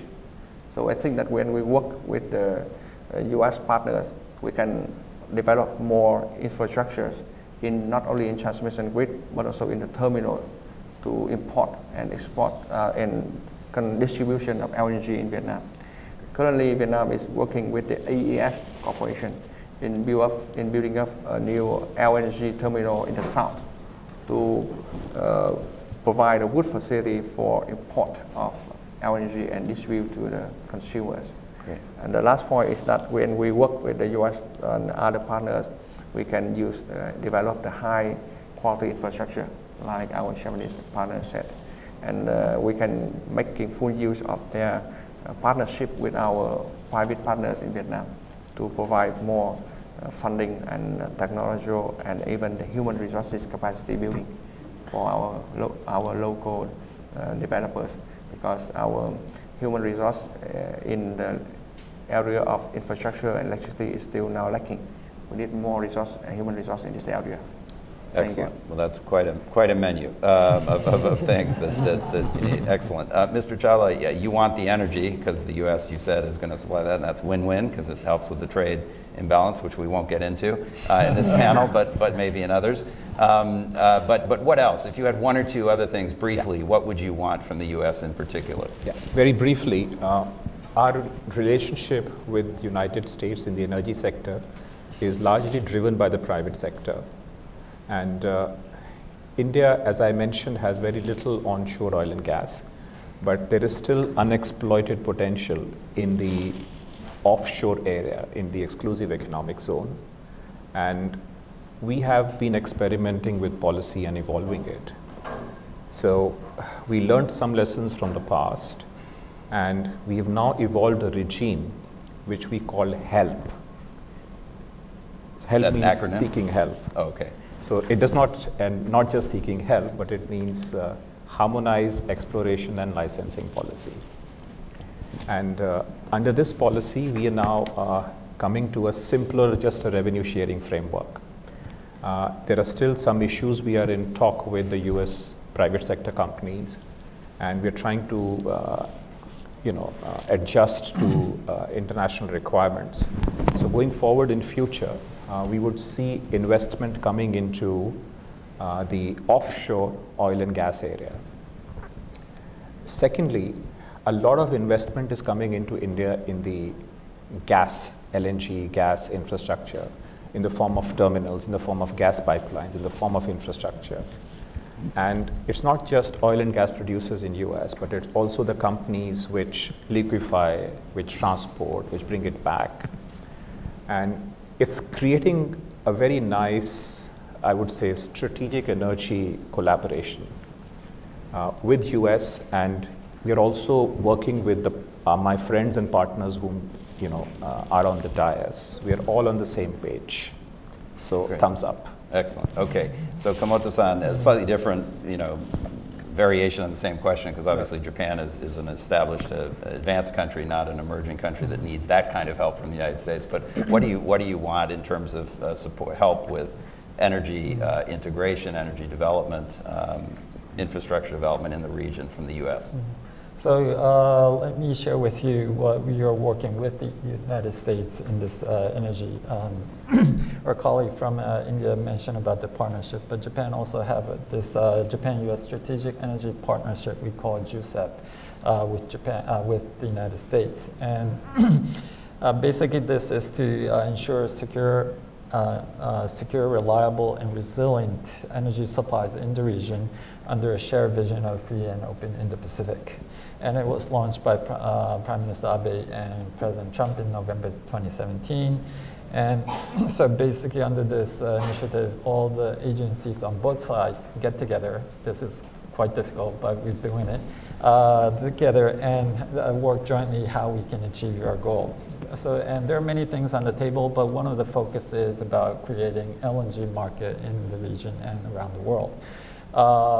Obviously, as our colleagues from Vietnam and India mentioned, LNG is growing in the region, but we need a more sort of flexible, transparent market.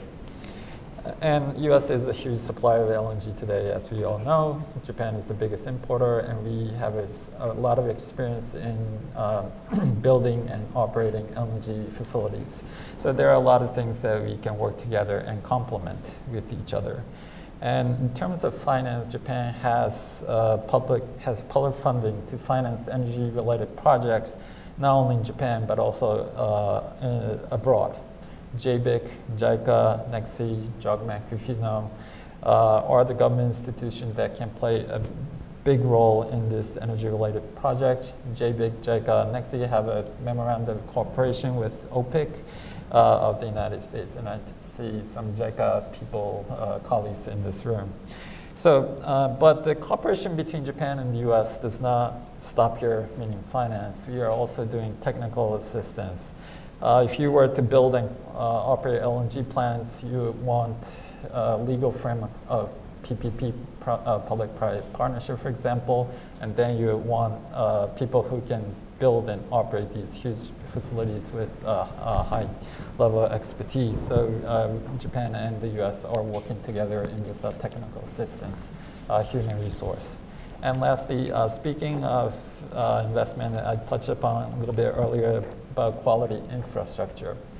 So in response to this recent rapid growth of infrastructure needs in the region, we see many projects in Asia, but we also see quite a few low quality infrastructure with problems which developing countries are suffering with after the completion of these project facilities. So Japan, as a member and a partner of Asia, we would like to see investments in the region that are consistent with the development goals of the region, creating jobs in the regions, and taking into account its life cycle costs and its social and environmental sustainability. So this is the idea of high quality infrastructure that Japan has been advocating and has led the initiative in, for example, in APEC that led to putting together the guidebook on quality infrastructure development investment. And we also asked G20 finance ministers to discuss, and they have come up with G20 guiding principles for quality infrastructure investment last month. So Japan and the US, now Australia is joining us, can work together to promote this idea of quality infrastructure for the region, and we hope that we can deliver concrete deliverables, outcomes in the months and years to come. Right, and those infrastructure principles are very important, and the leaders at the Osaka summit endorsed those principles, and I know Japan and the US were very instrumental in moving those forward, so that was a great accomplishment. So Jim and Gloria, in that order, can you provide all of that? Of course. You know, seriously, we're celebrating the one-year anniversary of the Indo-Pacific strategy, Secretary Pompeo's speech, and you know, it was at the time there was some scrutiny and criticism given to the fact that only $113 million, that's million with an M, was allocated for this across all of these different initiatives. That's not a lot of money. Is that a legitimate criticism, or is there something else we're bringing that is helping to address these needs? So it's undoubtedly the latter.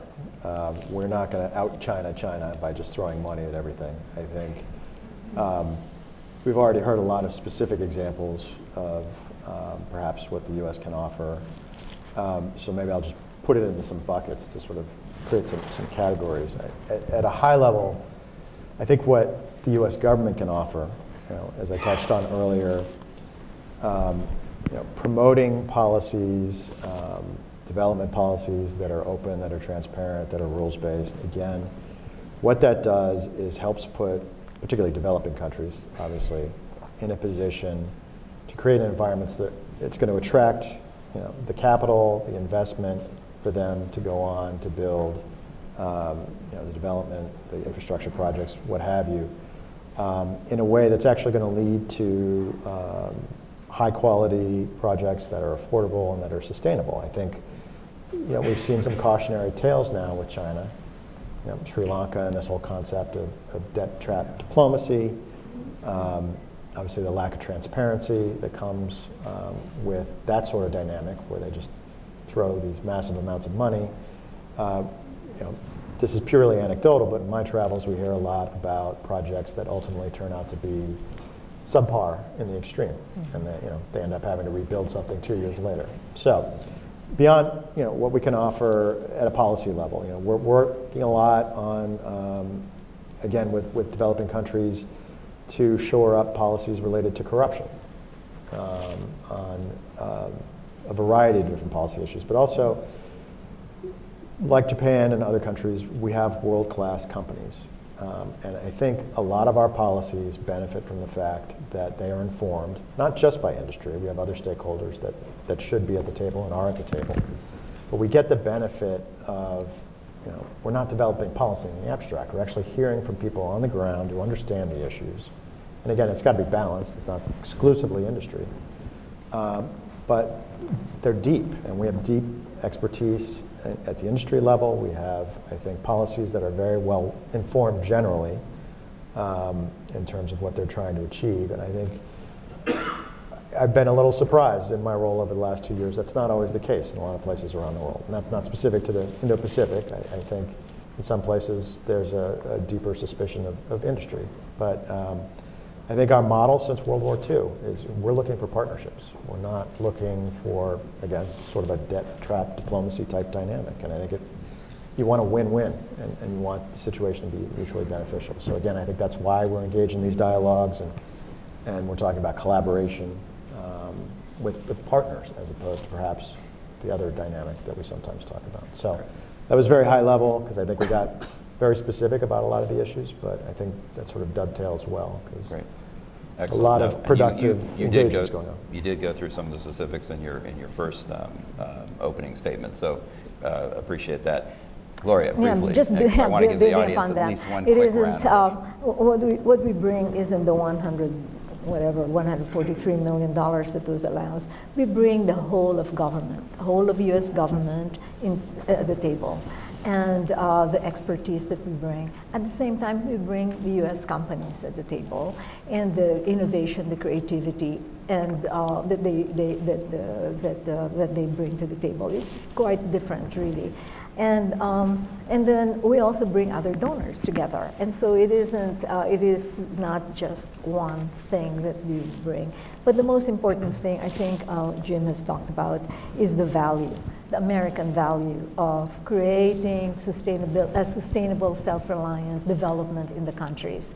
We work with the countries to develop policies that will be able to make them self-reliant, not dependent, not totally in debt. We also, when we bring projects, we make sure that we use labor that is available in the countries.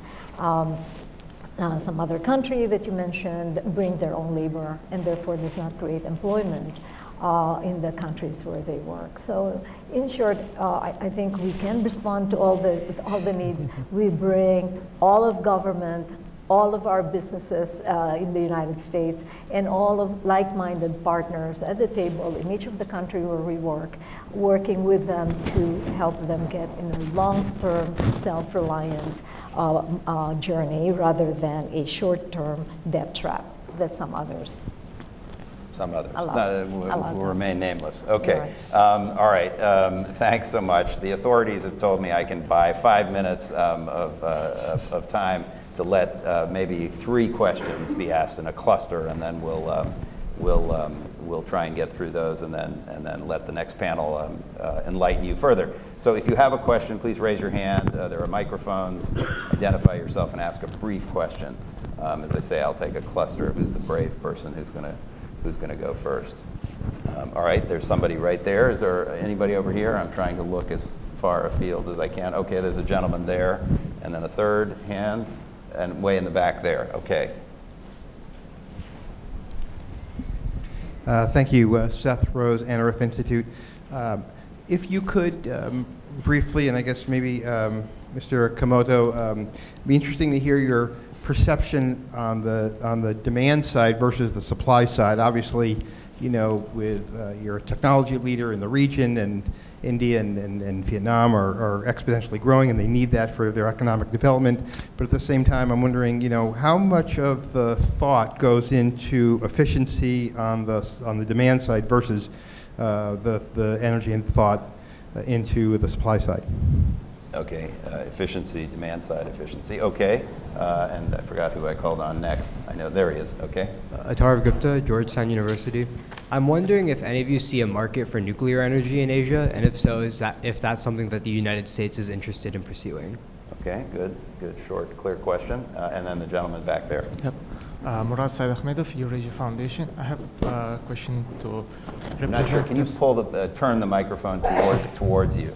To the representatives of Vietnam and India about development of nuclear power plants in their countries, because of India closely works with Rosatom, and they, I think, building Kudam Kulam nuclear power plant, whereas Vietnam, I think, they canceled the deal about how they see respectively develop a nuclear power plant in their country. Okay, so we have a pair of nuclear questions for the Indian and Vietnamese colleagues about your development on that side, and Komoto-san on efficiency. And then whoever wants to perhaps talk about the U.S. supply of nuclear. I actually didn't hear the second question very well. The second question. The second question was about whether there are opportunities in the nuclear energy sector for the U.S. And are we interested in pursuing those issues? But let's start with the efficiency question. Yeah. Okay.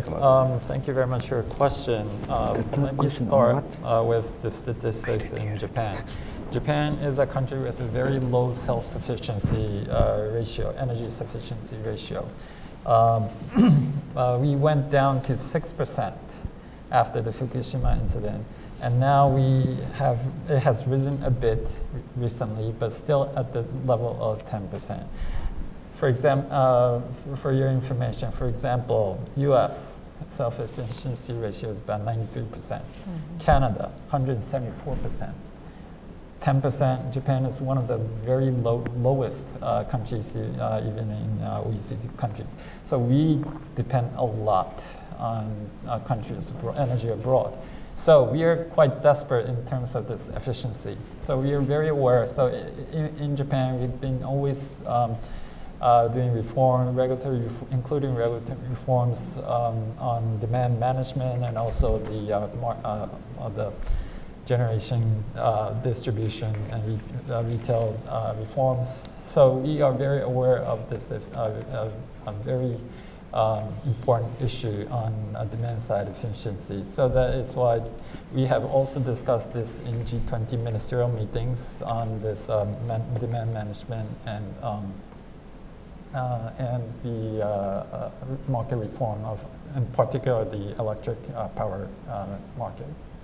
Okay, thanks. Mr. Chawla, start with the third question and India's perspective on nuclear. First, very quickly, the collaboration on nuclear energy between India and United States. We are setting up, India and US entered into a civil nuclear deal about 12, 13 years ago. And we are setting up a Westinghouse plant, which is based on the cutting edge technology, the reactor which has been developed in the United States.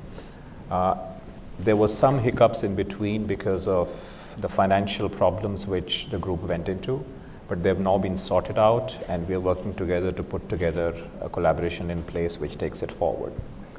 On the demand side, we take demand side efficiency very seriously, and which is how we have achieved in real terms what I mentioned during my comments briefly. But to summarize it, the demand side of energy lies in industry and the households. And we have different policy frameworks for both. For households, it's the building shell as well as the appliances. And we have different programs for both.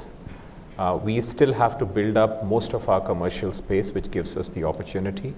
So we have star rating standards for commercial buildings, which are energy guzzlers to achieve.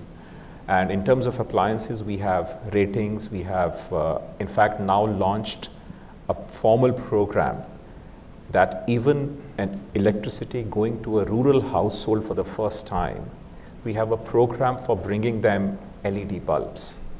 So straight, no electricity to LED. Then in terms of primary energy supply, for years and years, biomass was burned in Indian homes in rural areas.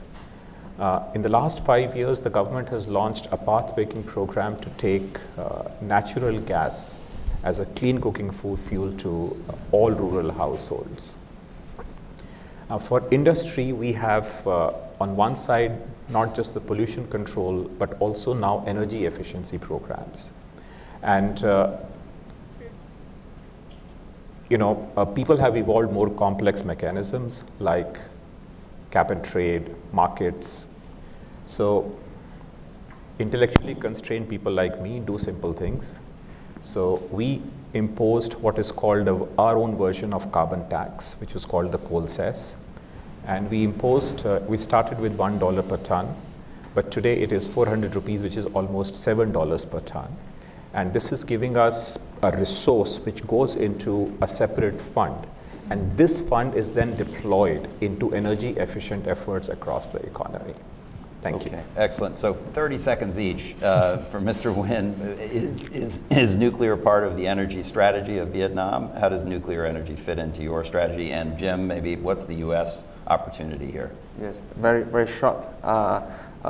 In the past, 10 years ago, we also have a plan for nuclear power in Vietnam. But after the incident in Japan, we cancel it.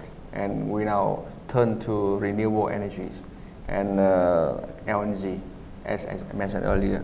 And I think that it will be a win-win cooperation between Vietnam and the US and other partners. For Vietnam, we have more energy sources, diversified technologies. For the US, we'll have the more investment in the region and the success of the IPS. And especially when we have a trade balance with the US, when we have the energy cooperation, we will improve the trade balance with the US. And the third point, as we will be the ASEAN chair next year, 2020, we will work with ASEAN partners to promote this cooperation in energy and power to have more regional engagement with the US in this area. Excellent. Thank you. Thank you. Jim? So my 30-second response. U.S. civil nuclear industry is among the most competitive and advanced in the world. You just mentioned Westinghouse. It is definitely part of the mix. I will say we are part of an interagency group on civil nuclear. The State Department, Department of Energy are very much at the table. And we have a very tight regime that governs how those deals and those exports operate, the 123 agreements. But we're very aggressive, I guess, about making sure that when we are exporting products in this particular space, we are also exporting our state-of-the-art safety regime and protocols, et cetera, et cetera. So again, we're at the table with other departments, so we're not the lead, but it is most definitely civil nuclear is in the mix in terms of the energy strategy. Okay, excellent. There's so much more to cover, but we've covered a lot of ground, and we are, sorry, way Sarah, way past even my 5-minute extension, but thank you for the indulgence. So please join me in thanking this great panel for their insights. And we will scoot off, and the next panel, I think, is invited to come up. So, thanks. Thank you.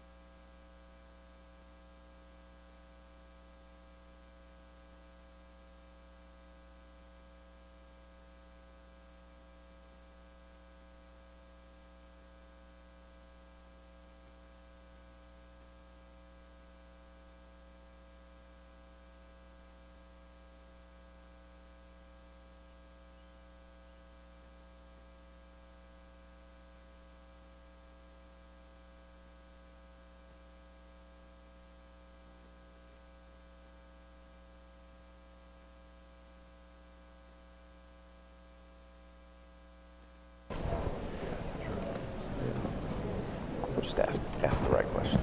Hello, everyone. My name is Nikos Tsafos, and I'm a senior fellow with the Energy and National Security Program here at CSIS.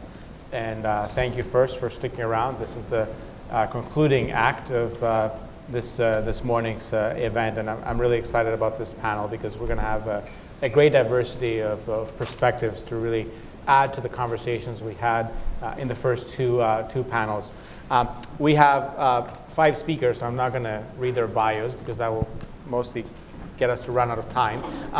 But very quickly, right next to me is Dave Turk. He was with the International Energy Agency. Todd Arajano with the U.S. Trade and Development Agency. Clay Nestler with Johnson Controls. Tommy Joyce with the Department of Energy. And Kari Kathan with Cheniere Energy. So we have a great mix of multilateral U.S. government, private sector, U.S. government, private sector. So we're going to have a really fun conversation talking about this region. So the first thing I wanted to do is start with you, Dave. And both of the previous panels referenced the International Energy Agency and its projections about this region, the growth that we expect in terms of energy consumption in the region. So let me ask you to defend yourself. Tell us a little bit about how the International Energy Agency sees this region, both in terms of overall consumption, but maybe also some of the fuel trends and other important signposts that you think are useful for us to understand. Well, thanks Nikos, and thanks for CSIS hosting this, what's been a terrific event so far. Hopefully my colleagues and I won't let you down with the concluding panel. It should be a terrific discussion. So happy to get into some of the additional numbers, and it's always great to hear our IEA numbers talked about by others. Like, that's one of the things we hope that our data and analysis is useful for a whole variety of actors, whether governments or private sector as well. So one data point in terms of the importance of the Indo-Pacific and the Asia region more generally is really where the IEA ourselves are going. The IEA is an organization which relatively recently was basically an OECD group of countries, advanced economies around the world. And a few years ago, we began our own modernization effort to really try to make sure the IEA was built to purpose, not only for now, but going ahead.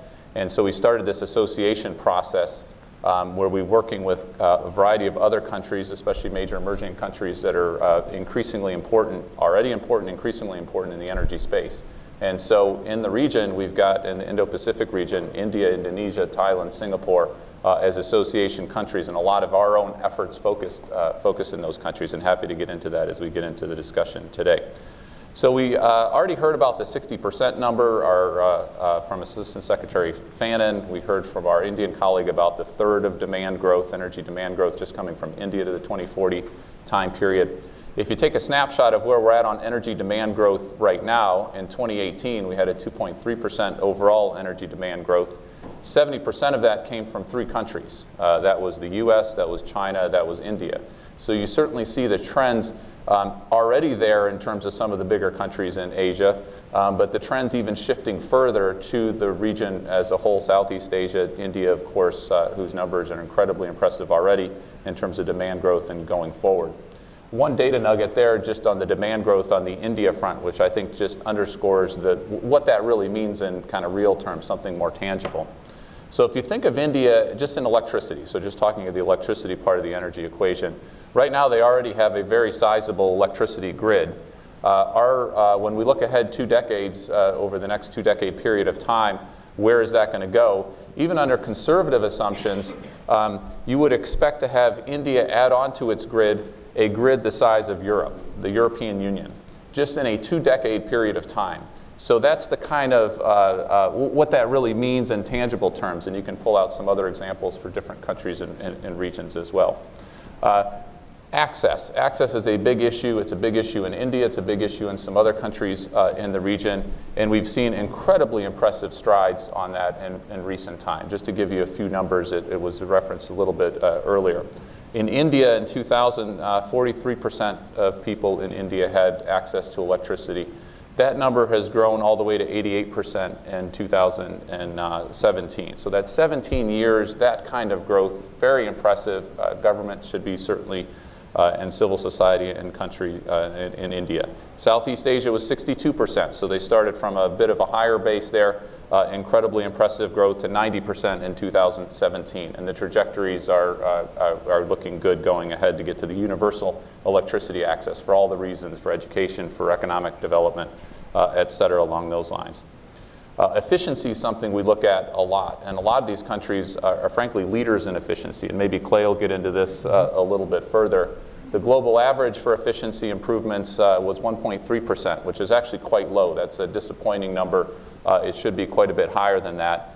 India, just to give you a counterpoint for India, was 3.1%. So 3.1% improvement in India, and some of the other countries in the region also are experiencing some real growth, if you will. Growth and efficiency improvement, so less energy for the GDP growth along those lines.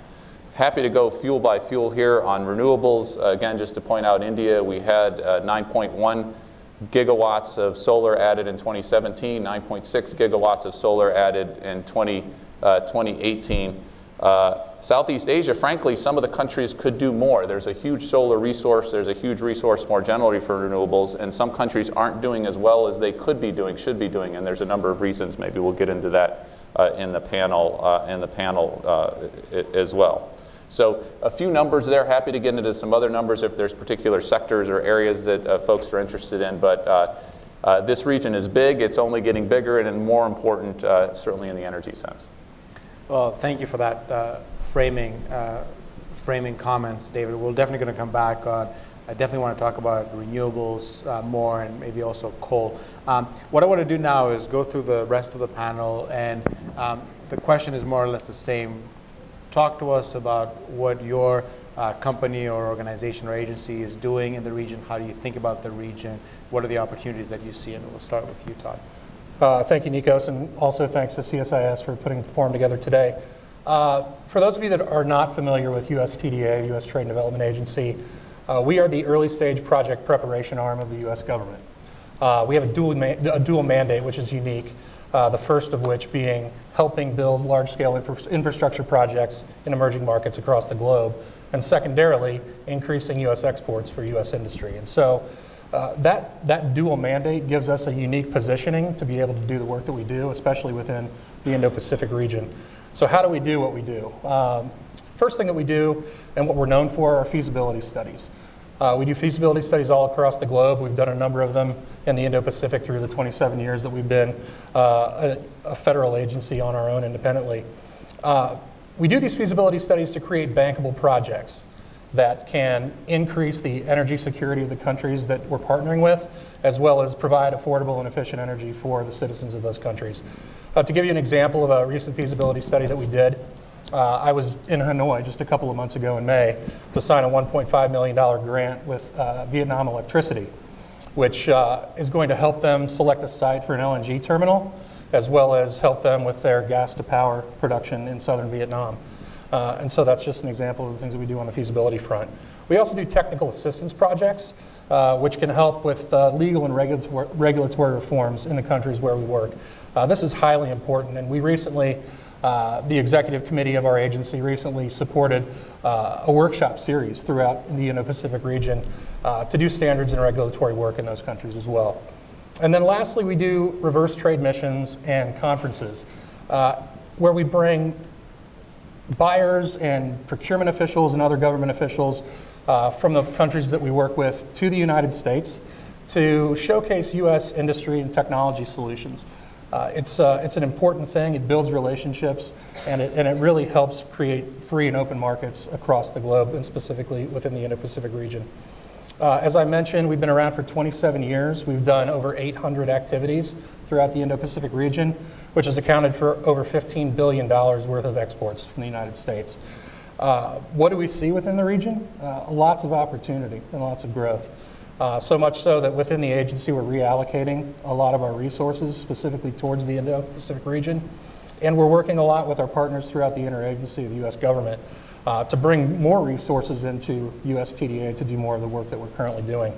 Lastly, let me talk about some of the work that we do with partner countries as well. Last year in October, myself and our acting director, Tom Hardy, went to Tokyo to work with the Ministry of Economy, Trade and Industry in Japan. And we partnered with them. We signed a memorandum of cooperation with them in November 2017. And the first project that we did within that memorandum was a dual sort of reverse trade mission where we brought folks from Indonesia, the Philippines, and Vietnam to Tokyo to learn about LNG and all of the things that go with building terminals and buying LNG from foreign markets. And then just last month in June, we brought a number of officials here to the United States as well. And we actually took them down to Sabine Pass and showed them Cheniere's facility as well. So across the board, we are doing a number of different things to promote increased energy efficiency, increased energy security all throughout the Indo-Pacific region. And we're very likely to continue to do more over the next several years. Fantastic. Thank you so much. Clay, the same question for you. Great. Good morning, everyone. Thanks to CSIS and thank you, Nico. It's a great pleasure to be here today. I'm with Johnson Controls. We're a Midwestern company, sort of. In 1883, our founder, Professor Warren Johnson, invented the thermostat. Coincidentally, across the country in Pennsylvania, a gentleman named John Frick was inventing industrial refrigeration. Those companies came together about 110 years later and formed the basis for Johnson Controls today. Our businesses in heating, ventilating, air conditioning, industrial refrigeration, building controls, life safety, and security systems. I tried to count how many times efficiency and cooling came up in the first panel, and I lost count. That could not be a better introduction to our company, I think. We are global leaders in efficiency and in cooling. We operate in 150 countries. Specifically about the Indo-Pacific, $7.2 billion in revenue. We've been there for a really, really long time. We have 300 company offices, 20,000 employees. If I double click on India, which seems to come up every couple minutes here, we have 3,000 employees. We're in 150 cities, and we have 250 partners selling our products, many of which are exported from the United States. Being from the private sector, we know the importance of policies as key enablers for markets, but we also believe that without purchase orders, there's no progress. So we tend to take a market-focused view, and we've done a study for 11 years. Last year was 20 countries, 1,900 organizations that buy energy efficiency, renewable energy, and smart technologies for buildings. Some of the highlights in the Indo-Pacific region from the research: the key drivers of investment are energy cost, greenhouse gas emissions, energy security and resilience. The only region in the world where energy security and resilience were in the top 4. I think it's critically important in this particular region. The barriers were also fairly unique. Financing, which often comes up, but it's about financing options, the availability of low-cost finance for those improvements because they don't have capital budget.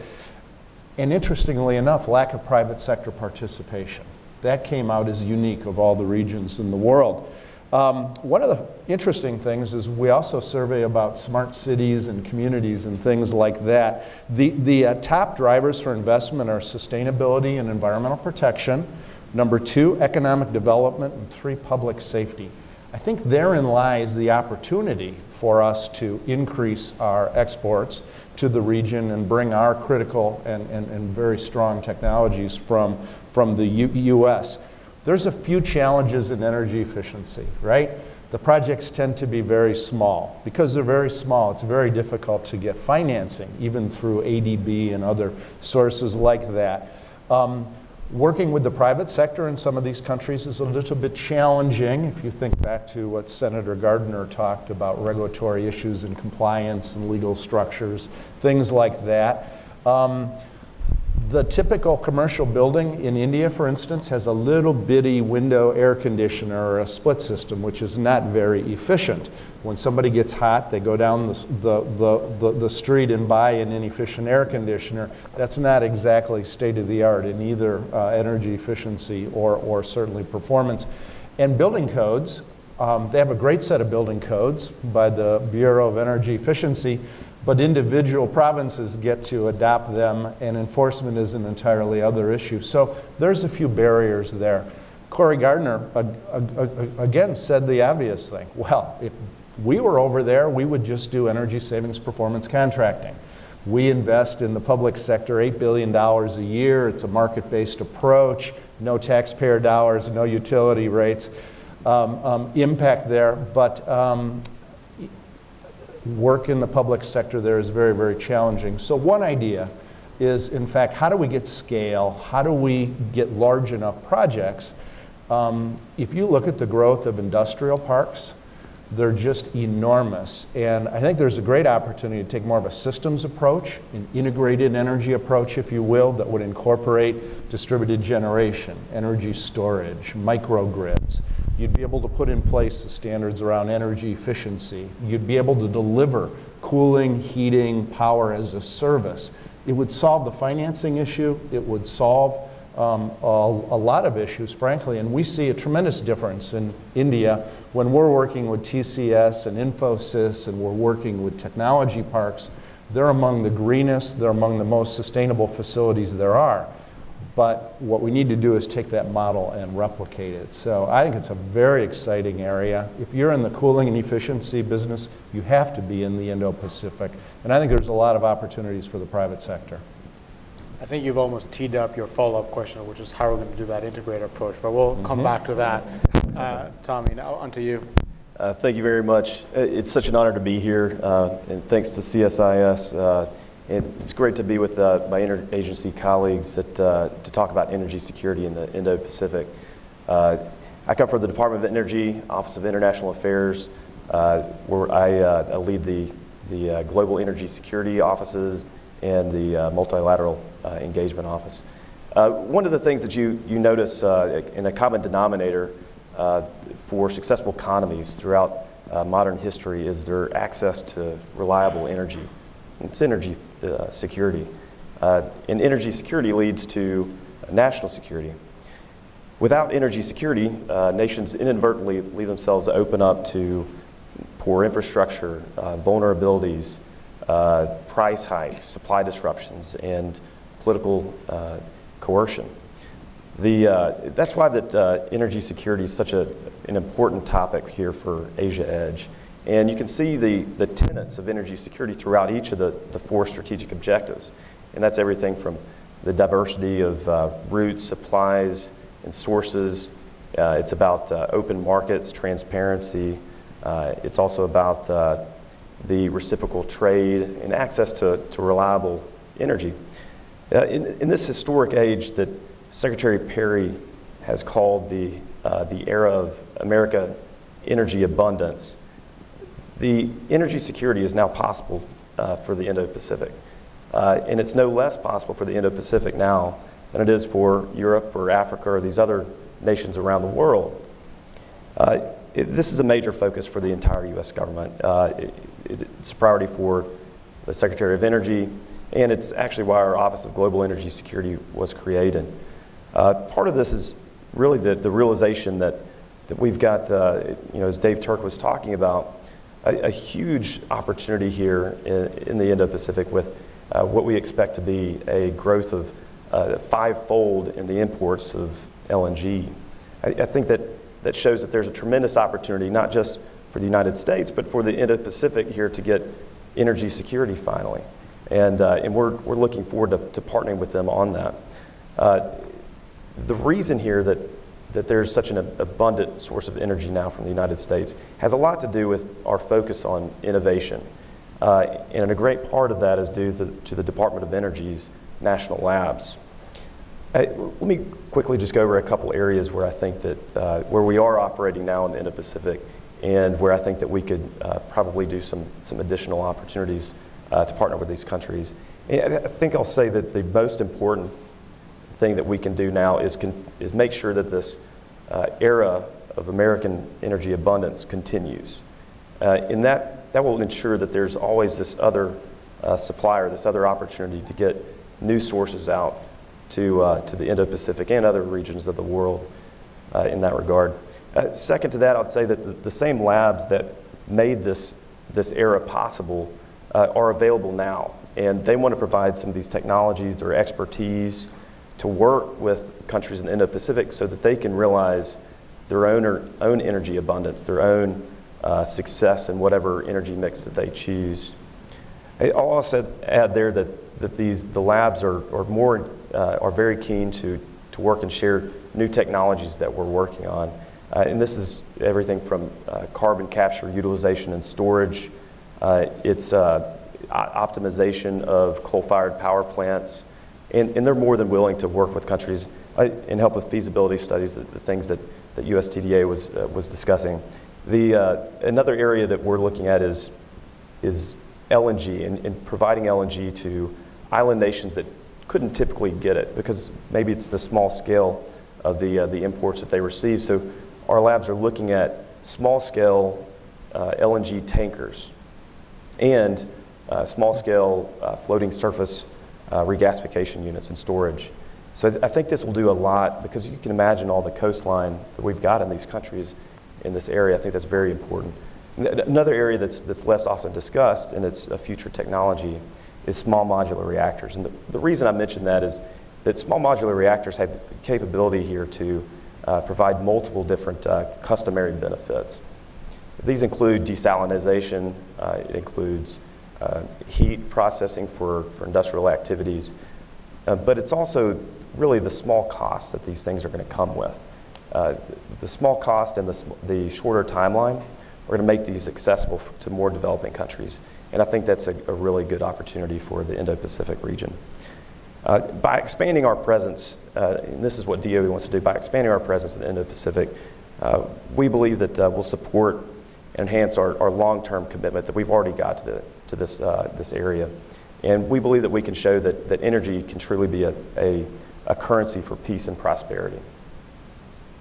Thank you, Tom. You put a lot of very exciting opportunities on the table, and I appreciate the shout out to the national labs. I'm probably going to come back to you and maybe ask you what do you see the challenges are in realizing some of these things. LNG has come up a couple of times, and I think I know someone who might have some thoughts about LNG. Barry, go. Right. Thank you, Nikos. Thank you, CSIS. It has come up a couple times. Thanks to everybody for teaming me up so I could just swing this out quick. Those who don't know about Cheniere Energy, essentially we operate out of 2 locations in Sabine Pass, which is in Louisiana, and now Corpus Christi in, obviously, Corpus Christi, Texas. We purchase U.S. natural gas, freeze it into a liquid, and send it globally. Nearly half of those shipments to date, we're just over 700 shipments globally. Half of those have been to the Indo-Pacific region. And so energy trends in the region, if you do it by volume and by sales, this is a very important region. We've found many opportunities here and continuing opportunities. As the other panelists have mentioned, there's so much to even tap into that's just, as you mentioned from Johnson Controls, that it's really the beginning. And of our 19 long-term contracts, 7 are with those in the Indo-Pacific area, and that's really just only the burgeoning of many of those countries, and really starting to get that energy security, that energy diversity, all the isms that we speak of that we think is really just at the beginning. And as Cheniere is the first U.S. LNG company to export internationally from the lower 48, it's really just the beginning on the U.S. side, that there are many other U.S.-based LNG companies that are, one has recently commissioned, an additional one has recently commissioned, so which would add 3 now to the mix, and there's many others. Just check out any FERC meeting. You can see what's in the queue, and it's a very exciting time. Fantastic. I'll probably come back to you, talk a little bit about the challenges of when you talked about over half of the gas going to Asia. That is very concentrated. There's a few markets that are taking a lot, and we can probably do better in diversifying that geographic spread. So, correct. So we'll probably come back to you on that. Dave, I promised you we're going to come back and talk about solar, but maybe also a little bit about coal in the region. So you sort of finished off your initial remarks saying countries could be doing a little bit more on solar. So why don't you continue that sentence? No, absolutely. And maybe before getting to solar in particular, with all this extra energy demand, depending on the fuel, of course, you have all sorts of consequences from that. Certainly you have the air pollution imperative, which is an imperative in many countries. Certainly we've heard about that in China for many, many years. We're seeing it more and more in India as a real driver of the need for cleaner sources of energy and pollution controls. And we're seeing it in other countries within the region as well. We're also seeing CO2 emissions or greenhouse gas emissions more generally. Just to give you a couple numbers there of both the footprint currently and then where the trends are going in the future. One on the China side, which is the biggest by far CO2 emitter. So we have roughly in the energy space, which is the bulk of CO2 emissions, 33.1 gigatons of emissions. Right now, China's 9.5 gigatons of that. So that's just under 30% of global emissions just coming from China, just to give you a sense not only of China's scale, and that's a big additions over recent time, but also the potential for others in the region who are going in, the kind of the development curve, if you will. So India is much lower in terms of its percentage. I think it's around 7% or so of global emissions coming from India. That's a very low number given India's population size, given the economic development even we've seen over time. Just to give you a sense of the per capita emissions, it's about 40% per capita emissions from the global average. So quite a bit lower than the global average, and there's obviously countries above the global average, below the global average. If you look at India's trajectory, given its development curve where it's at, you could expect that 7% to go somewhere to maybe 14, 15%, depending on all sorts of decisions, how much solar, et cetera, et cetera. But that's just to give you a sense of the kind of CO2 footprint side of things. So what we're seeing in renewables, in solar in particular, but we have other renewable capabilities certainly within the region. You've got hydro, you've got some wind assets, you've got some other opportunities as well. Solar is one of the most exciting, and there are some very rich opportunities in terms of the solar resource, certainly in India, but in other parts of Southeast Asia. India put on the table a very aggressive target on solar. They're also heading the International Solar Alliance, and it's been a very big focus of efforts. I gave the numbers, about 10 gigawatts of solar the past couple of years from the India front, which are very, very impressive numbers. And we're seeing some learning by doing, we're seeing some cost reductions, et cetera, et cetera. As I mentioned, other countries in the regions aren't doing as well. And there's a number of reasons for that. Some of them we've talked about more broadly on this panel and the panel before, some of the regulatory certainty, some of the risk for private sector to come in and take advantage of these opportunities. What we're going to see in many cases in these countries is a bit of a race. There is an insatiable demand for energy. Energy is a good thing. The emissions are the bad part of the equation. How much of that increased demand can be filled at volume, at scale, with the solar, with the wind? How do the countries deal with those grid integration issues that will need to be dealt with increasingly, especially as you get to higher and higher levels of percentage, versus how much other fuel is into the mix? On the coal front, which just to give you a couple numbers on that front, maybe just one number, which I think is the one that needs to be thought of the most, maybe in the Asia context more generally, is the average life of a power plant right now in advanced economies is 30, 40 years kind of time frame. In Asia, it's about 10 years. So a lot of new build coal recently, some of that ongoing. So obviously that's to fuel those energy access improvements, that's to fuel the economic development, those kinds of things, but it does have an emission component to it. Now you can deal with those emissions in any number of ways. Certainly CCUS may be an interesting, carbon capture, utilization, and storage may be an interesting cost-effective opportunity. There's a number of countries in the region looking at the utilization in particular. Can you take that CO2? Can you do something with that use it in a product of some kind. You get certain volumes there, but if you really want to get it huge volumes, you've got to have some storage component to it as well. Efficiency is, of course, incredibly important. I raised that before. Clay mentioned some of the both opportunities and challenges, and I'm really curious to hear more on the system integration approach in the industrial parks. Clay, I think that's a really interesting idea to really take advantage of some opportunities in these countries. The more efficient these countries are, all countries are, frankly, then the less energy demand that you will need, and then more of that race with solar, wind, other renewables, more cleaner sources can fill that need from an energy demand side of things. This region is also, of course, very dynamic in a whole range of clean energy technologies. Electric vehicles is one. It's a real priority for many countries in the region. When we go in India or Indonesia or others, there's very aggressive plans to really roll out electric vehicles around the region. Right now, in 2018, we saw a record number of electric vehicles, about 2 million sold globally. 45% of those were just in China. Again, just to give you one data nugget of the importance of the Asia region generally, but we're going to see those kinds of numbers, I think, coming from India, coming from other countries in the regions as well. Fantastic, thank you.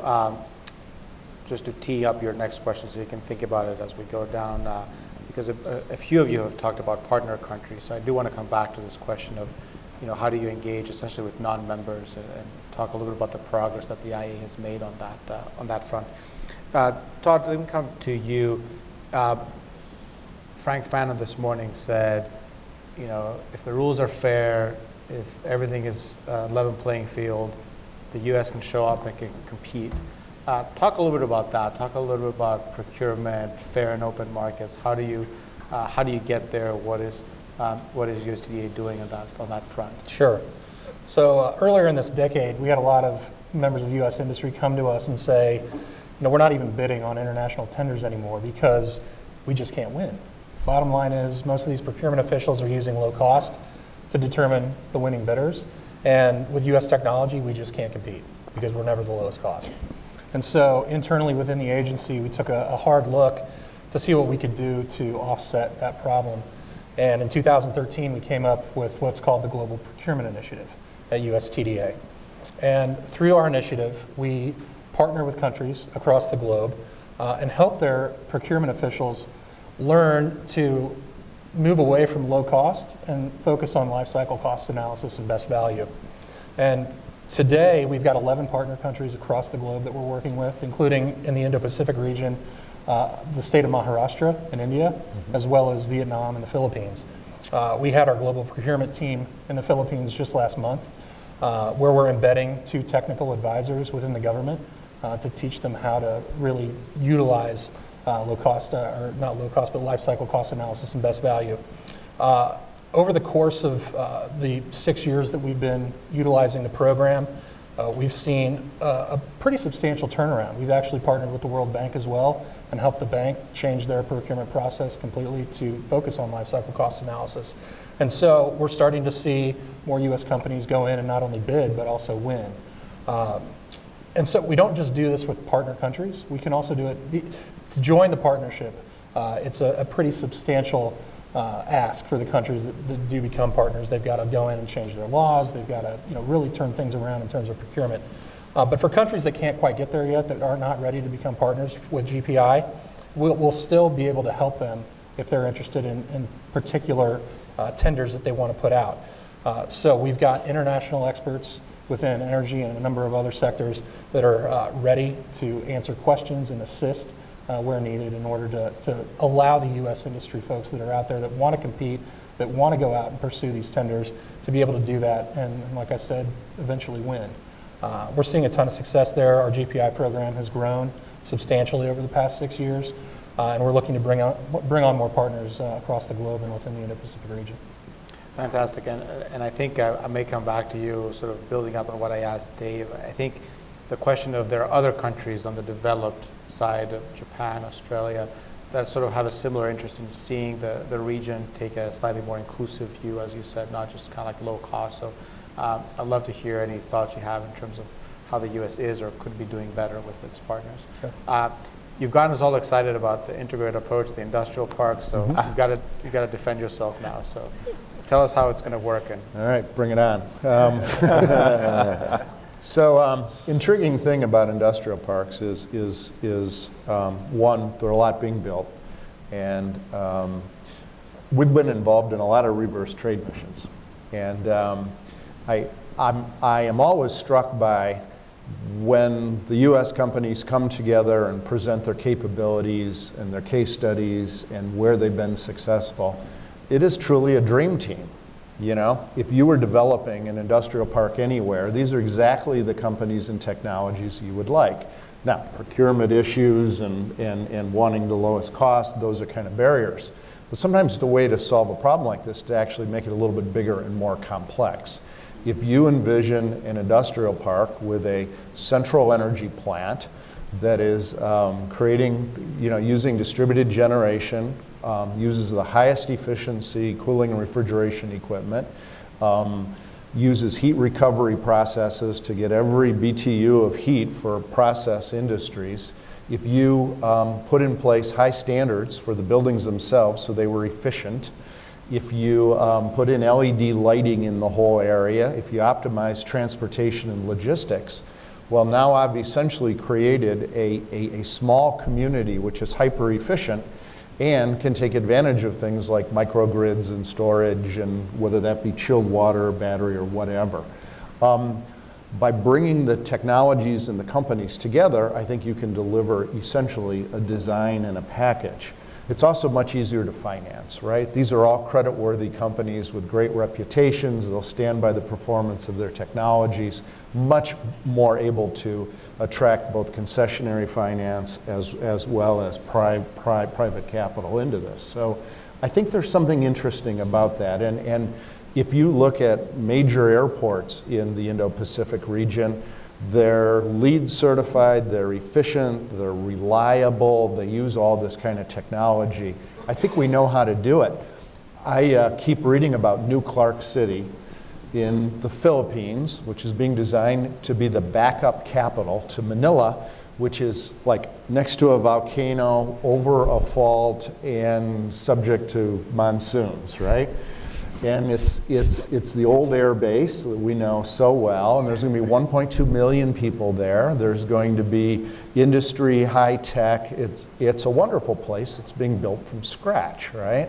And I just wonder if there isn't a way, through your help and the Department of Energy, the national labs, we've been involved in a lot of bilateral consortium of U.S. companies and countries in the Indo-Pacific, whether there's an opportunity to come in and provide a value proposition which really gives preference to the great technologies which we have.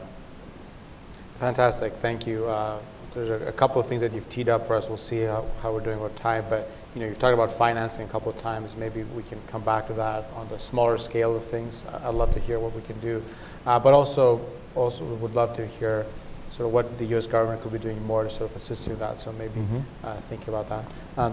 Tommy, I said I was going to come back to you, and your opening was extraordinary in painting the opportunities, but maybe put you a little bit on the spot to talk about sort of the challenges to getting there, and sort of how do you see those? What are those challenges, and how are you thinking about how to overcome them? Thanks, Clay, for that plug. I'll pay you afterwards. So the DOE has we have several opportunities and engagements throughout the Indo-Pacific. We're always open to looking for more, and we definitely pay attention to what challenges we have to make sure that those are successful. We work now mostly, I would say, bilaterally, and we work multilaterally with multilaterals like the International Energy Agency. We work with Dave pretty regularly. In fact, we're spending a lot of time in Paris. The International Framework for Nuclear Energy Cooperation, the Asia-Pacific Economic Cooperation, and just many of these. So let me go through a couple of these engagements. In India, we have the U.S.-India Strategic Economic or Strategic Energy Partnership. It was launched by Secretary Perry in April of 2018. We use that for lots of projects in energy security, cooperation with commercial entities. Clay mentioned how that sort of works. and working on innovation opportunities. We also have this U.S.-India gas task force that gets commercial entities together to discuss how they can unlock the potential for natural gas in India. Indonesia is another one. We have a strategic partner there in this energy policy dialogue. Lawrence Berkeley National Lab has actually figured out how to take 10 gigawatts of electricity or demand for electricity off the grid. So basically they have 10 gigawatts of additional electricity left. I mean, that's an amazing feat. That provides them so much more opportunity to fulfill access to other areas and actually bring costs and things down. In Singapore, we have a number of pilot projects in energy storage and connecting them to microgrids.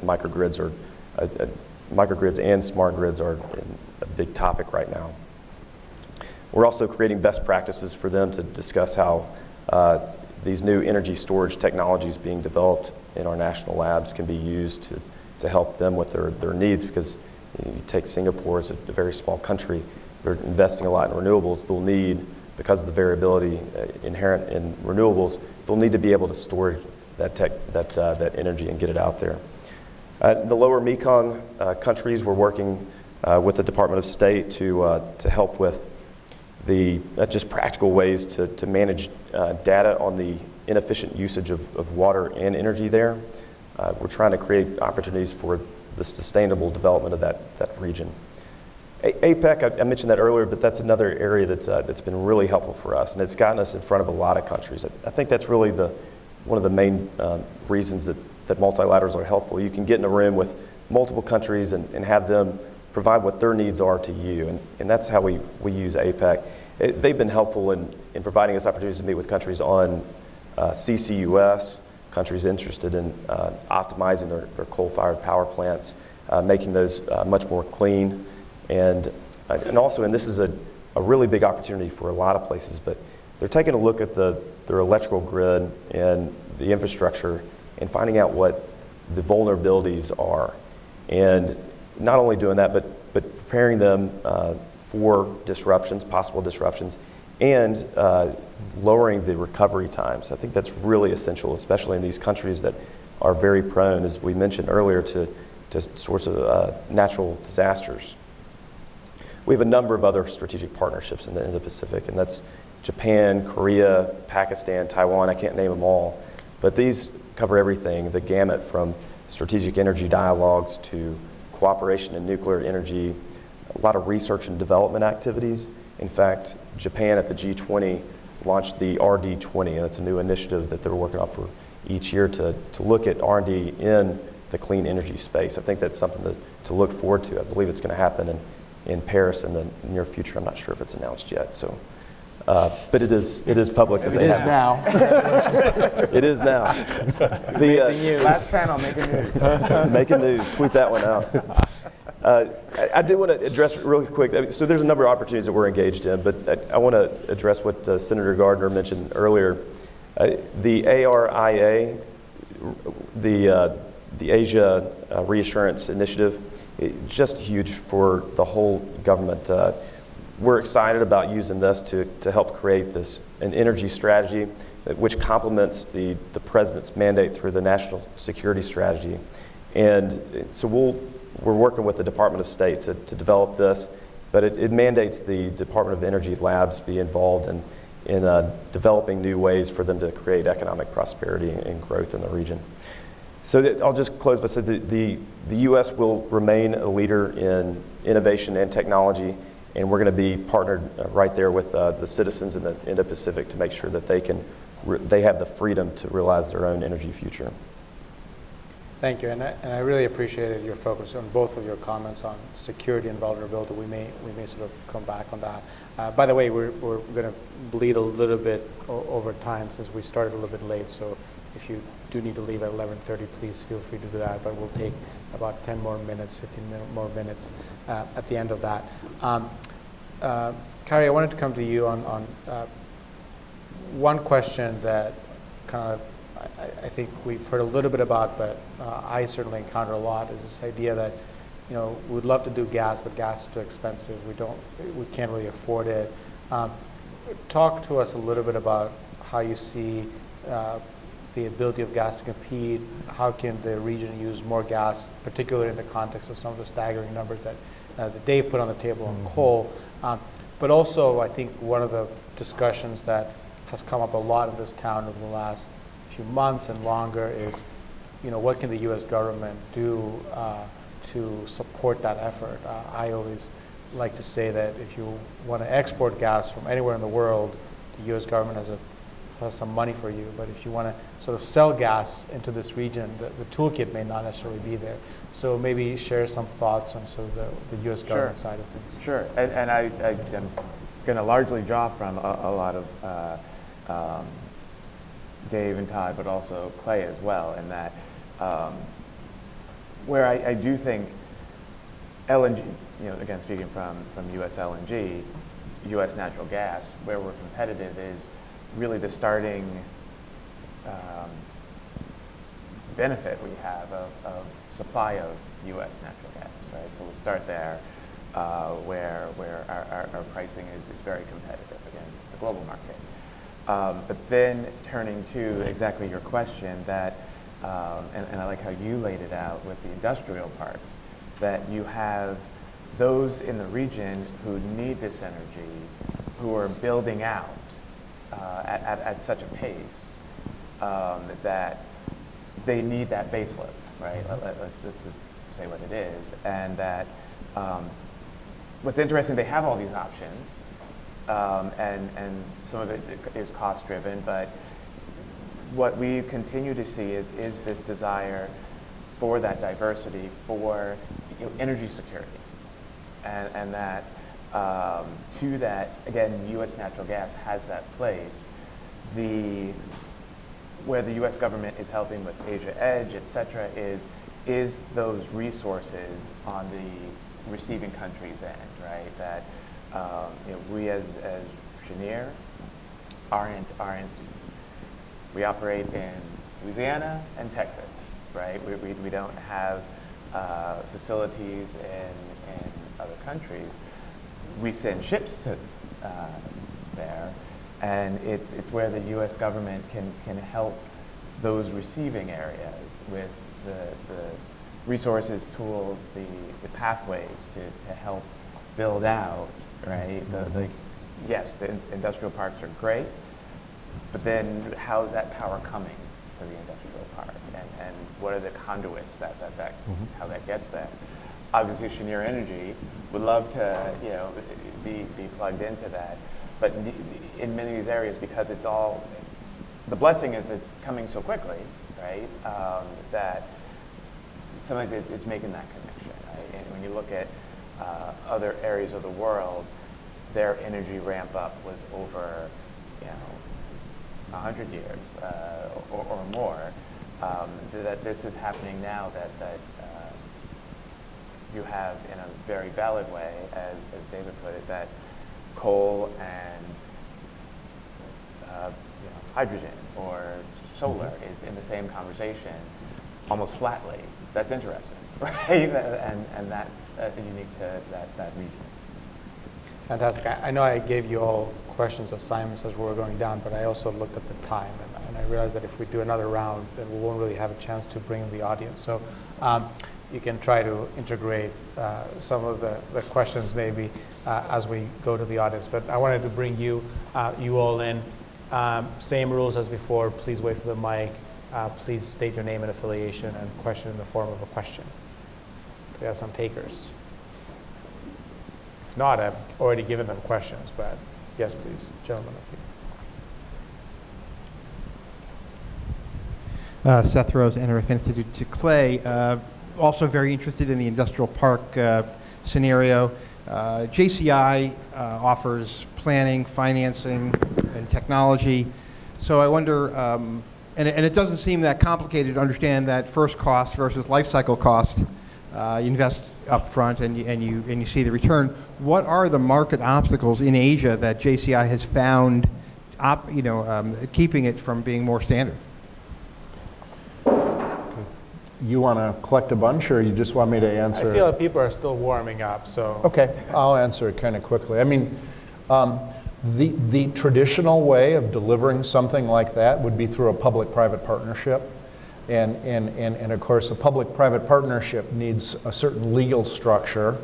In many of the countries we're talking about, utilities that are state-owned might have a wee bit of be challenged by the fact that you're going to generate your own power and things such as that. So you sort of end up being a utility, you end up being a municipality almost. It's a number of different companies coming together.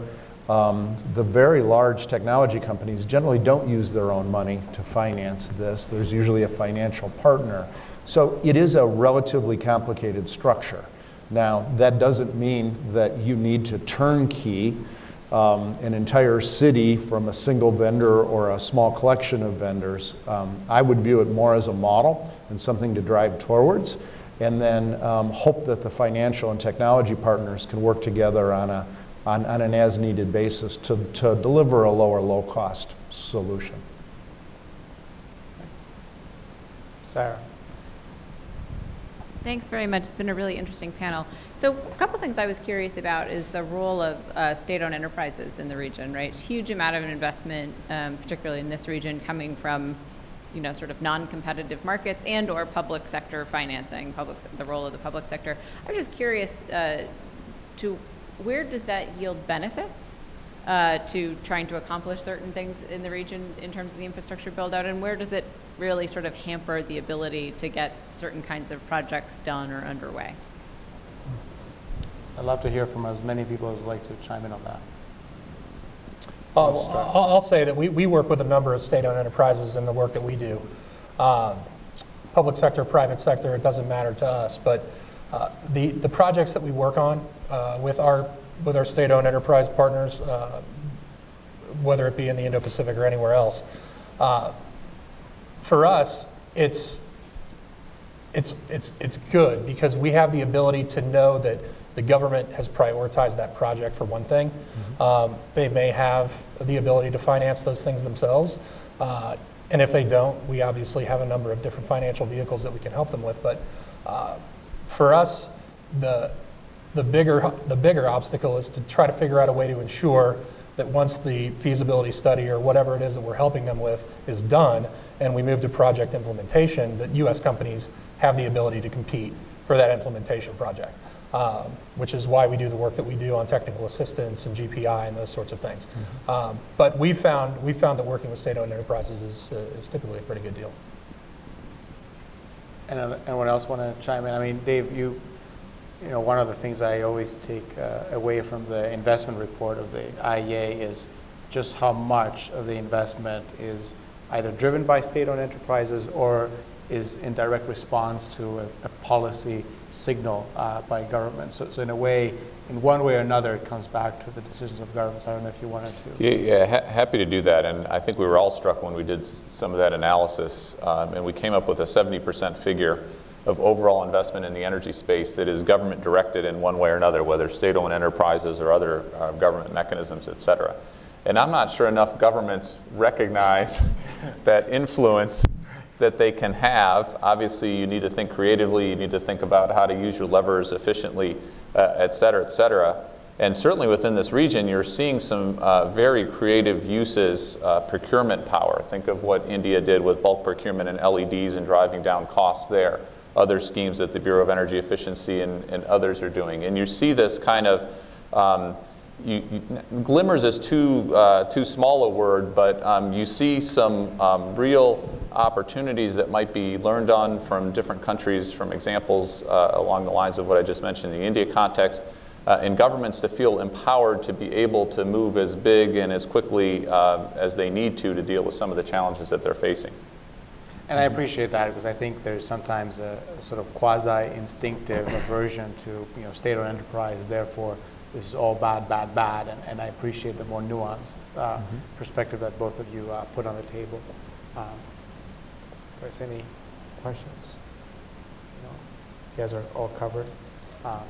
So If there are no questions, then I may want to give a chance to anyone who wants to respond. I mean, I tossed around some ideas towards the end of your comments there. If anyone has a sort of burning desire to respond to those, I'd love to give you the opportunity for that. Any takers? Yeah. Yeah, so certainly the question you put on the table, and I think this is a good way, certainly from my end, to end this, what has been a terrific day, terrific panel, is what our experience has been with some of the policymakers in these countries. We are working, as I mentioned at the outset, more and more directly and behind the scenes in many cases with policymakers in India, Indonesia, Thailand, ASEAN, others in the region. And to me, there's a number of really intriguing lessons learned that I think is quite useful when thinking about Asia Edge or other efforts in this area. One is, I'm struck by how pragmatic a lot of these policymakers, leading different agencies, ministers, others, and given the sheer volume and range of challenges that they're facing all at the same time, you've really got to be pragmatic. Otherwise, you probably should let someone else take over the job who's going to get the job done.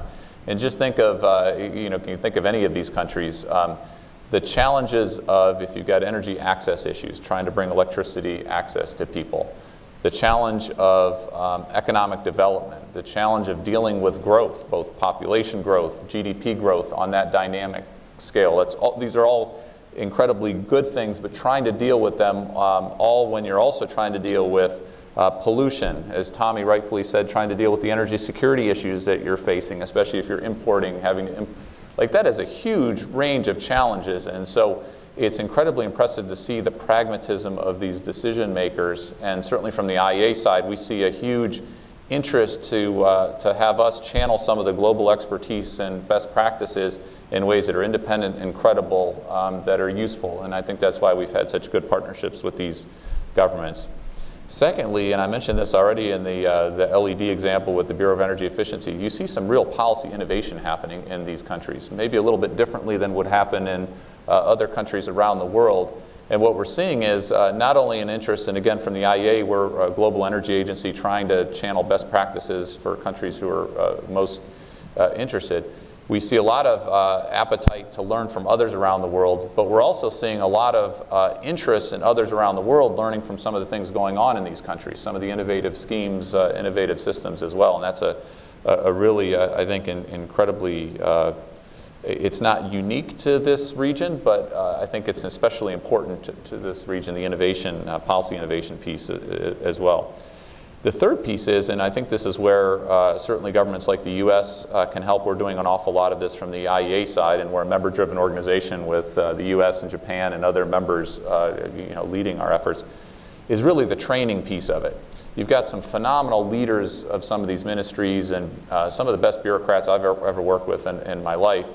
But especially given the size of the challenges, what you're dealing with, you need a whole cadre of very talented people, training programs that bring in new young people who can really implement some of these programs. We're doing trainings around the world on efficiency, system integration of renewables, other issues as well. And I think that's an area where we should think about these relationships for the long haul and try to help these governments best achieve their own objectives. That's fantastic, thank you. And it's sort of a call to action, and I think a great way for us to be wrapping up this panel, unless anyone has any burning final thoughts. Well, I just want to thank you all for being here. Thank you. We had a great roster from the morning to now. Thank you for sticking with us throughout this morning, and please join me in thanking our panelists.